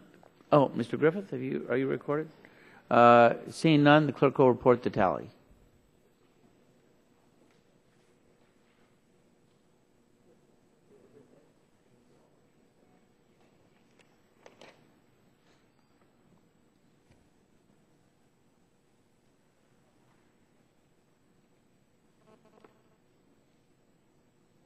Mr. Chairman, on that vote, there were 21 ayes and 28 nays. 21 ayes, 28 nays. The amendment is not agreed to. Are there further amendments to the bill? Gentleman from Pennsylvania. Thank you, Mr. Chairman. I have an amendment at the desk. Clerk will report the title. Amendment to H.R. 4342 offered by Mr. Doyle. The amendment will be considered as read. The staff will distribute the amendment, and the gentleman from Pennsylvania is recognized for 5 minutes in support of his amendment. Thank you, Mr. Chairman. Mr. Chairman, my amendment would instruct the Comptroller General to examine the history of the U.S. government efforts to promote the multi-stakeholder model and privatize the administration of the domain system, as well as examining the transition proposal for the IANA contract. This is the same amendment that I offered during subcommittee markup on this bill. I want to say I am open to working with my colleagues on the other side of the aisle on a GAO study examining these issues, but I strongly oppose provisions in this bill that would tie NTIA's hands and unnecessarily delay this process. Now, we have heard supporters of the .com Act claim that this is just about Congress requesting a GAO report and that Democrats are opposing transparency in the way NTIA transitions management of the domain name system.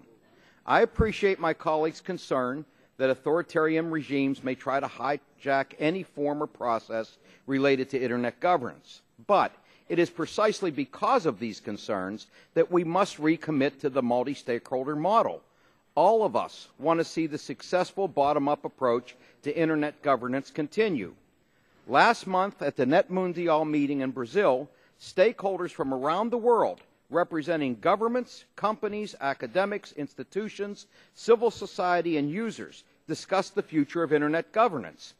This diverse group came together and adopted a statement in support of the multi-stakeholder approach. Delaying this transition allows anti-democratic nations to continue to use the IANA contract as a red herring to falsely claim the U.S. government controls the Internet and argue for a greater role for government entities like the United Nations. We're playing right into the bad guys' hands by trying to pass this bill today. NTIA's transition process will make it clear once and for all that this is not the case.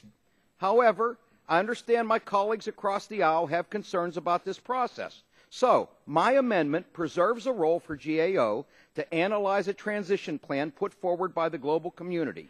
What it does not do, however, is allow the GAO report be used as a restriction on NTIA's authority or an artificial excuse for delay.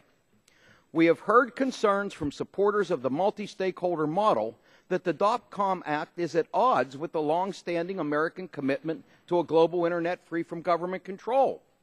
The underlying bill reflects a fundamental misunderstanding of the U.S. government's role in Internet management. The technical functions of the Internet domain name system have never been controlled by the U.S. government. Let me say that again. The technical functions of the Internet domain name system have never been controlled by the U.S. government. The bill refers to the relinquishment of the responsibility of the National Telecommunications and Information Administration over Internet domain name system functions. The NTIA has no legal or statutory responsibility for the management of the Internet domain system. The Internet is governed by the technology that allows it to operate and the companies, institutions, governments, and users that connect, deliver, and create content online. The United States has never been able to dictate to other countries how they operate the Internet within their own borders. Any argument that the United States controls all of this is misguided. This is a common sense amendment that would produce a GAO study that would inform the Congress and enhance the multi-stakeholder governance model for the global Internet that we have all supported for many years. I would urge my colleagues to support this amendment, and I yield back. Gentleman. Gentleman yields back. Chair would recognize the gentleman from Oregon. I thank the gentleman, and I appreciate his comments. I want to say a couple of things. One, this reminds me of a former speaker who said we had to pass something so we could find out what was in it. This is a lot like that. NTIA, you can go ahead and adopt this, and then we'll allow a GAO report to figure out what the implications are. And I think that's kind of the wrong approach, obviously. So it sort of eviscerates the purpose of the bill, which is before NTIA acts, that we get the GAO to just look and tell us, within a year's time, by statute, what are the implications of whatever proposal comes forward. Now, as to the U.S. role in all of this, in a presentation with ICANN and an introduction to IANA dated September 29th of 2008, this is their own documents now I'm reading from, it says, with the U.S. government and IANA, today the IANA is administered under the terms of a contract between ICANN and the U.S. government. IANA is not a legal entity itself, rather a set of functions performed by the IANA department within ICANN. The contract stipulates the scope of the IANA services, as well as defines reporting requirements for ICANN on how it administers the IANA functions. ICANN is required to report on a monthly basis to the U.S. government on how it's administering requests relating to all the contract-related facets of IANA. This is from ICANN. Quote, with respect to the operation of the DNS root zone, the U.S. government has a more direct role in authorizing all changes before they are implemented. In practice, this means that once IANA has completed processing of a change request to the root zone, it's sent to the U.S. government to review. After this review and their authorization is received, it is then implemented in the DNS root zone.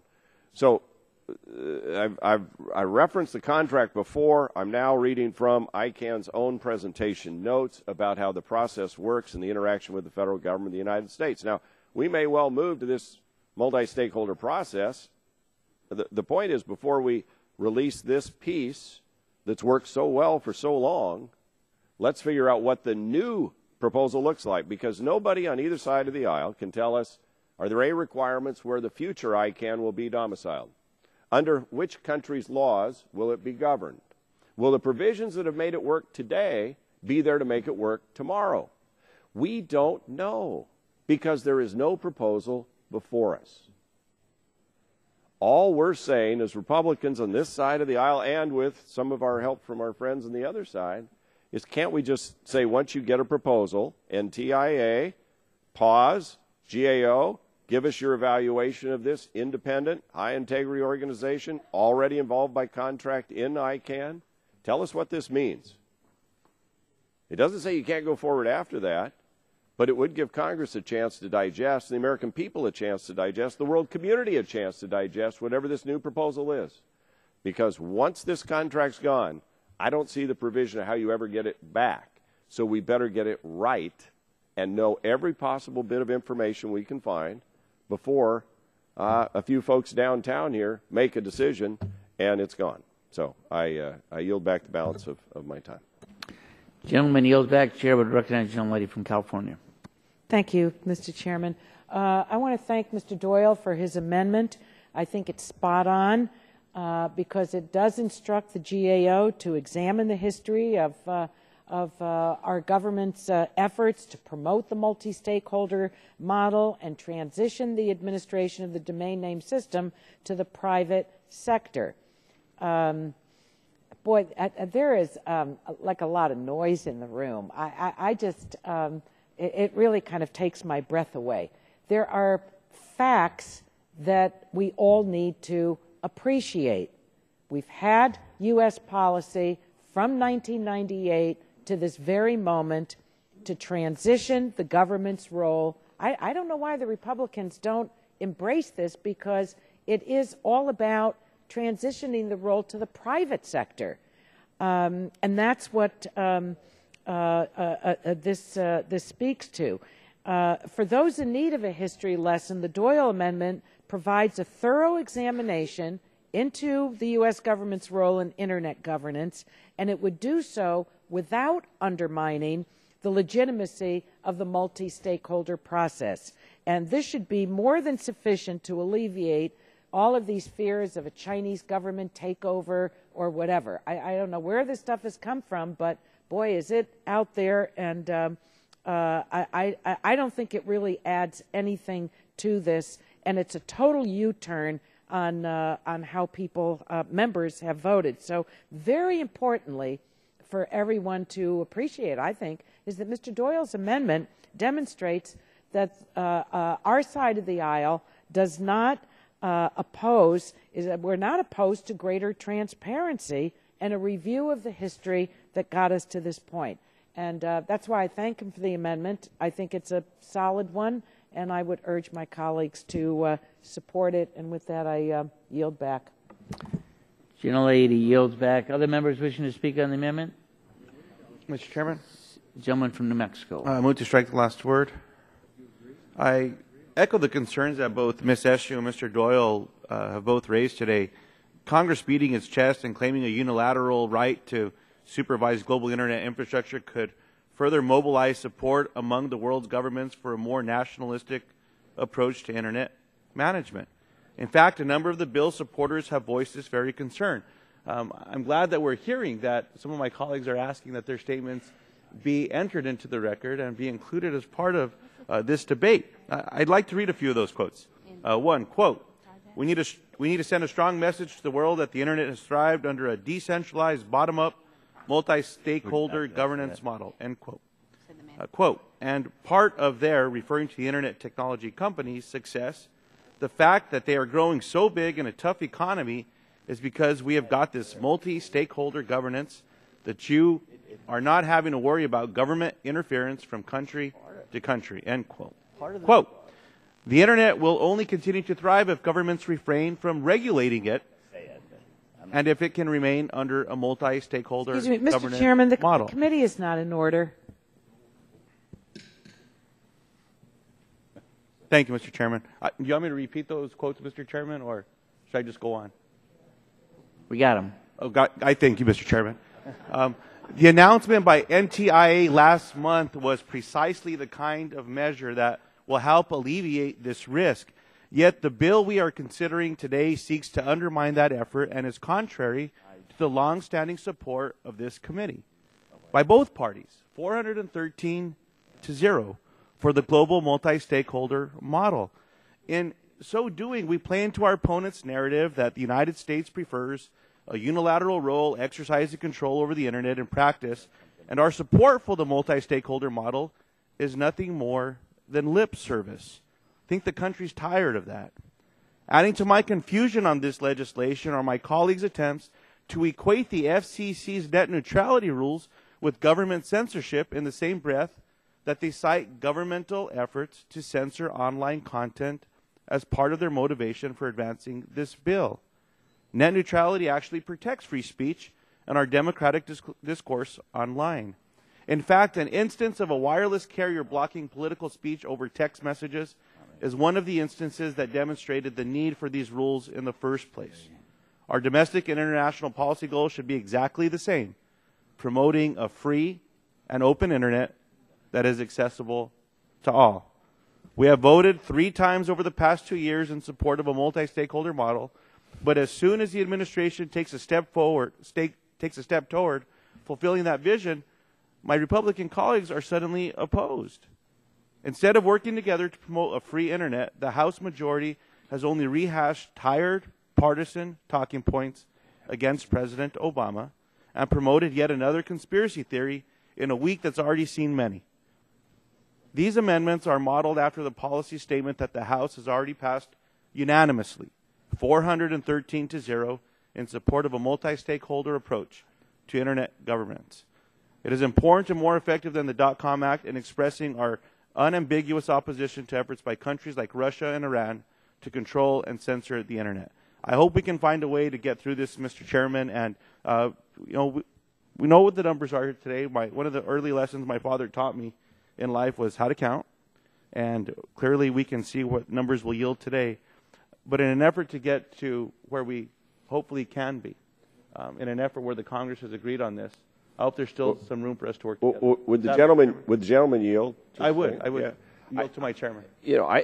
We have no problem with this addition in terms of what the GAO could look at. We could probably accept this as a secondary amendment to a new section and add it to the finding, add it to the requests of the GAO.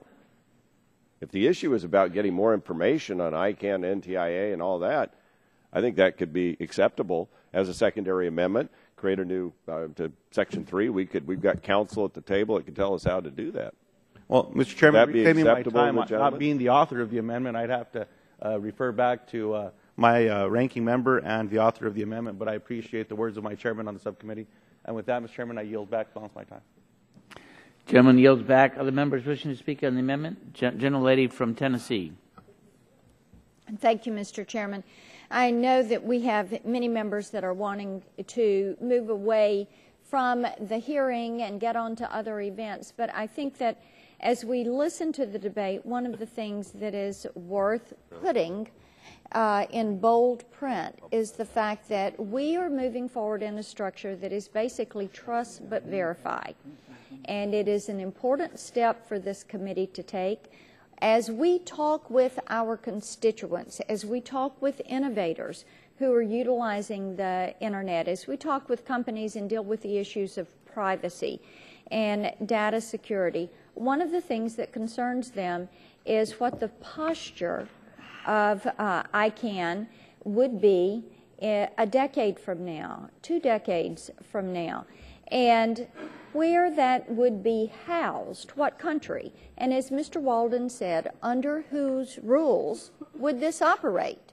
We are a nation that treasures and values free speech, and the internet has been well served by that grounding, and because of that, it is vitally important that we carefully approach this, that we have a full review, and that come back to us. Mr. Shimkus has done great work on this, as has Mr. Rakita, I've been pleased to work with them, and of course, Chairman Walden continues to be vigilant, and we would be wise to slow down, take a thorough review, and realize that once it's gone, it's gone.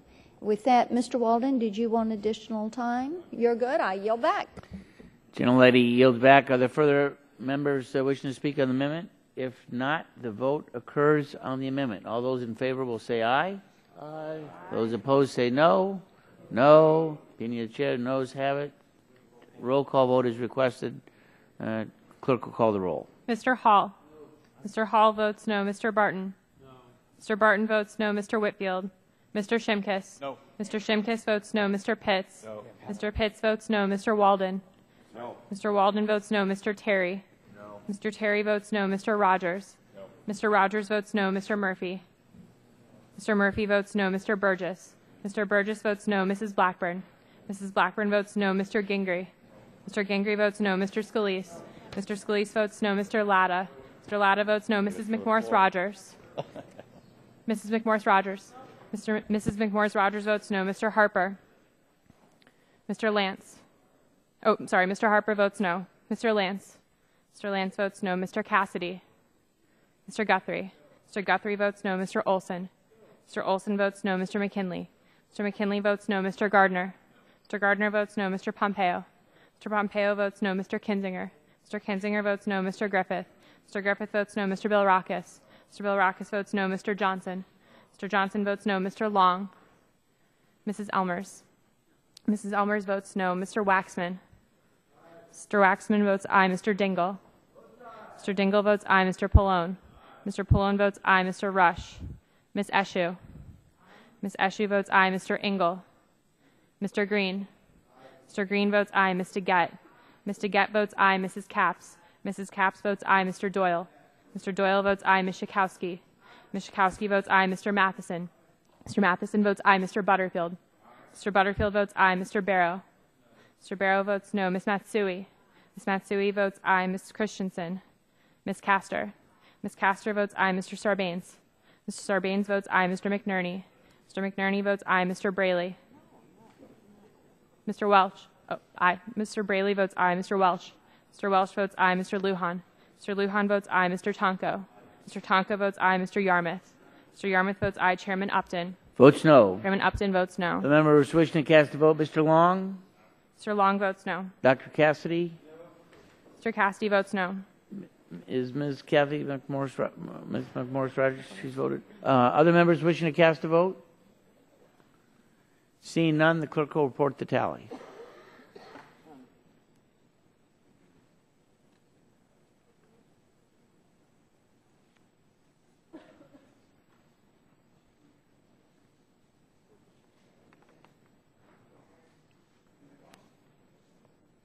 Mr. Chairman, on that vote, there were 20 ayes and 30 nays.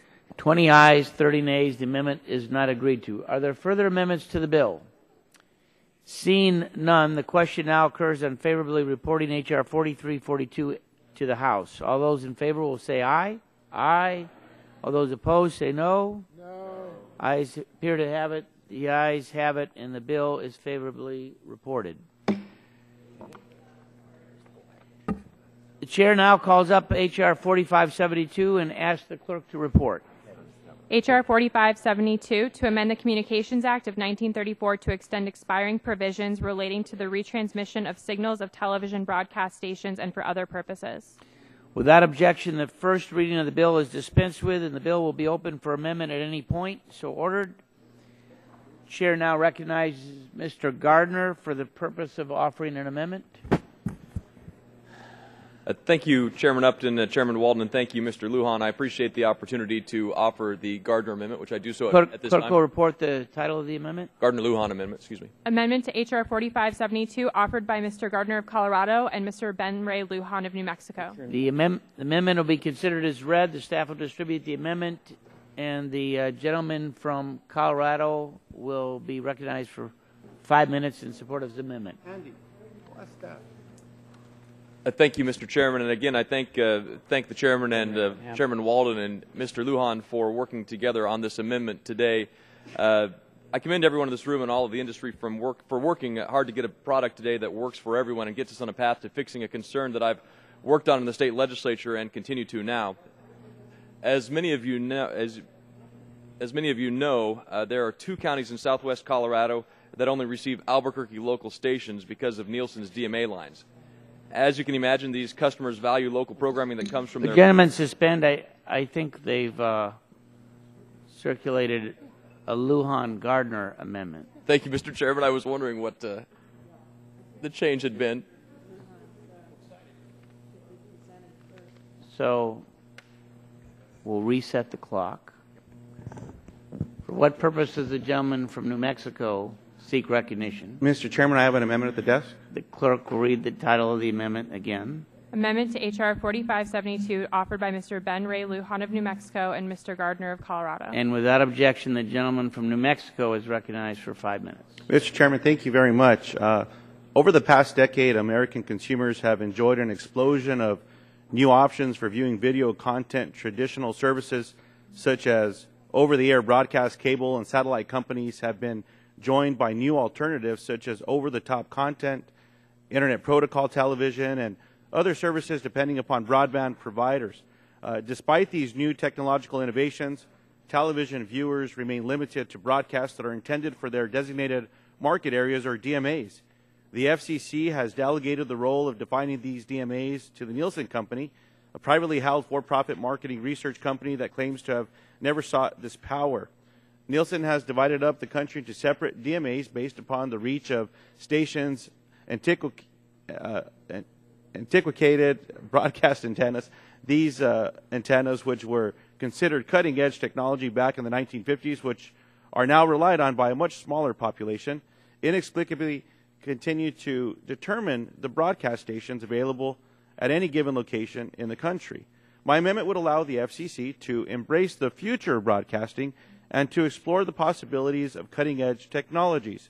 With a broadband connection, viewers can watch an almost infinite amount of on-demand video online. With a smartphone, tablet, or other mobile device, they can watch this content from a Wi-Fi hotspot or virtually anywhere with wireless service. Through the Internet, consumers can listen to radio signals from around the globe, but Nielsen's maps of almost obsolete antenna networks continue to block consumers from accessing programming from outside of their DMAs. It's time to begin preparing for new ways to define broadcasting markets that are based upon the newest technologies. My amendment builds upon a study of DMAs commissioned by the last Stella bill in 2010 to require the FCC to update its earlier efforts and to explore how new broadcasting markets could be created if they were based upon the potential of current and future technologies instead of limitations of aging broadcast antennas. I offered my amendment and withdrew it at markup in the subcommittee in order to get additional insight and support from the broadcast, satellite, and cable industries, and I understand I now have a co-sponsor on the amendment as well. I urge my colleagues to support this amendment and embrace a more vibrant future for the video marketplace. And with that, Mr. Chairman, I yield back the balance of my time. Gentleman yields back his time. Are there other members wishing to speak on the amendment? Gentleman from Colorado. Thank you, Mr. Chairman. I thank my colleague, Mr. Lujan from New Mexico, for his work on this amendment, and something that we've been working on in Colorado for some time, and the state legislature is here and here as well. 2 southwest Colorado counties only receive Albuquerque local stations because of Nielsen's DMA lines. As you can imagine, these customers value local programming that comes from their home state, both local news and their local sports teams. They want to watch Colorado programming, which I think everyone in this room can understand. As Mr. Lujan stated, our amendment does 2 simple things: asks for a report with an analysis of which consumers are watching broadcast programming outside their local markets, and 2, it asks for information on whether there are technologically and economically feasible alternatives to the use of DMAs in order to provide consumers with more programming options. By requiring the Commission to produce this report, we'll be providing necessary information to industry, government, and consumers about how vast the problem actually is and how best we can fix it. And I look forward to working with Mr. Lujan and others on this issue as we move forward. And I yield back my time. Gentleman yields back. Other members wishing to speak on the amendment? Seeing none, the vote occurs on the amendment offered by the gentleman from New Mexico. All those in favor will say aye. Aye. All those opposed say no. Opinion of the chair, the ayes have it. The ayes have it, and the amendment is agreed to. Are there further amendments to the bill? Seeing none, the question now occurs on favorably reporting H.R. 4572 as amended to the House. All those in favor will say aye. Aye. All those opposed say no. Being the chair, the ayes have it. The ayes have it, and the bill is favorably reported. Without objection, staff is authorized to make technical and conforming changes to the legislation reported by the committee today. So ordered, and without objection, the committee stands adjourned.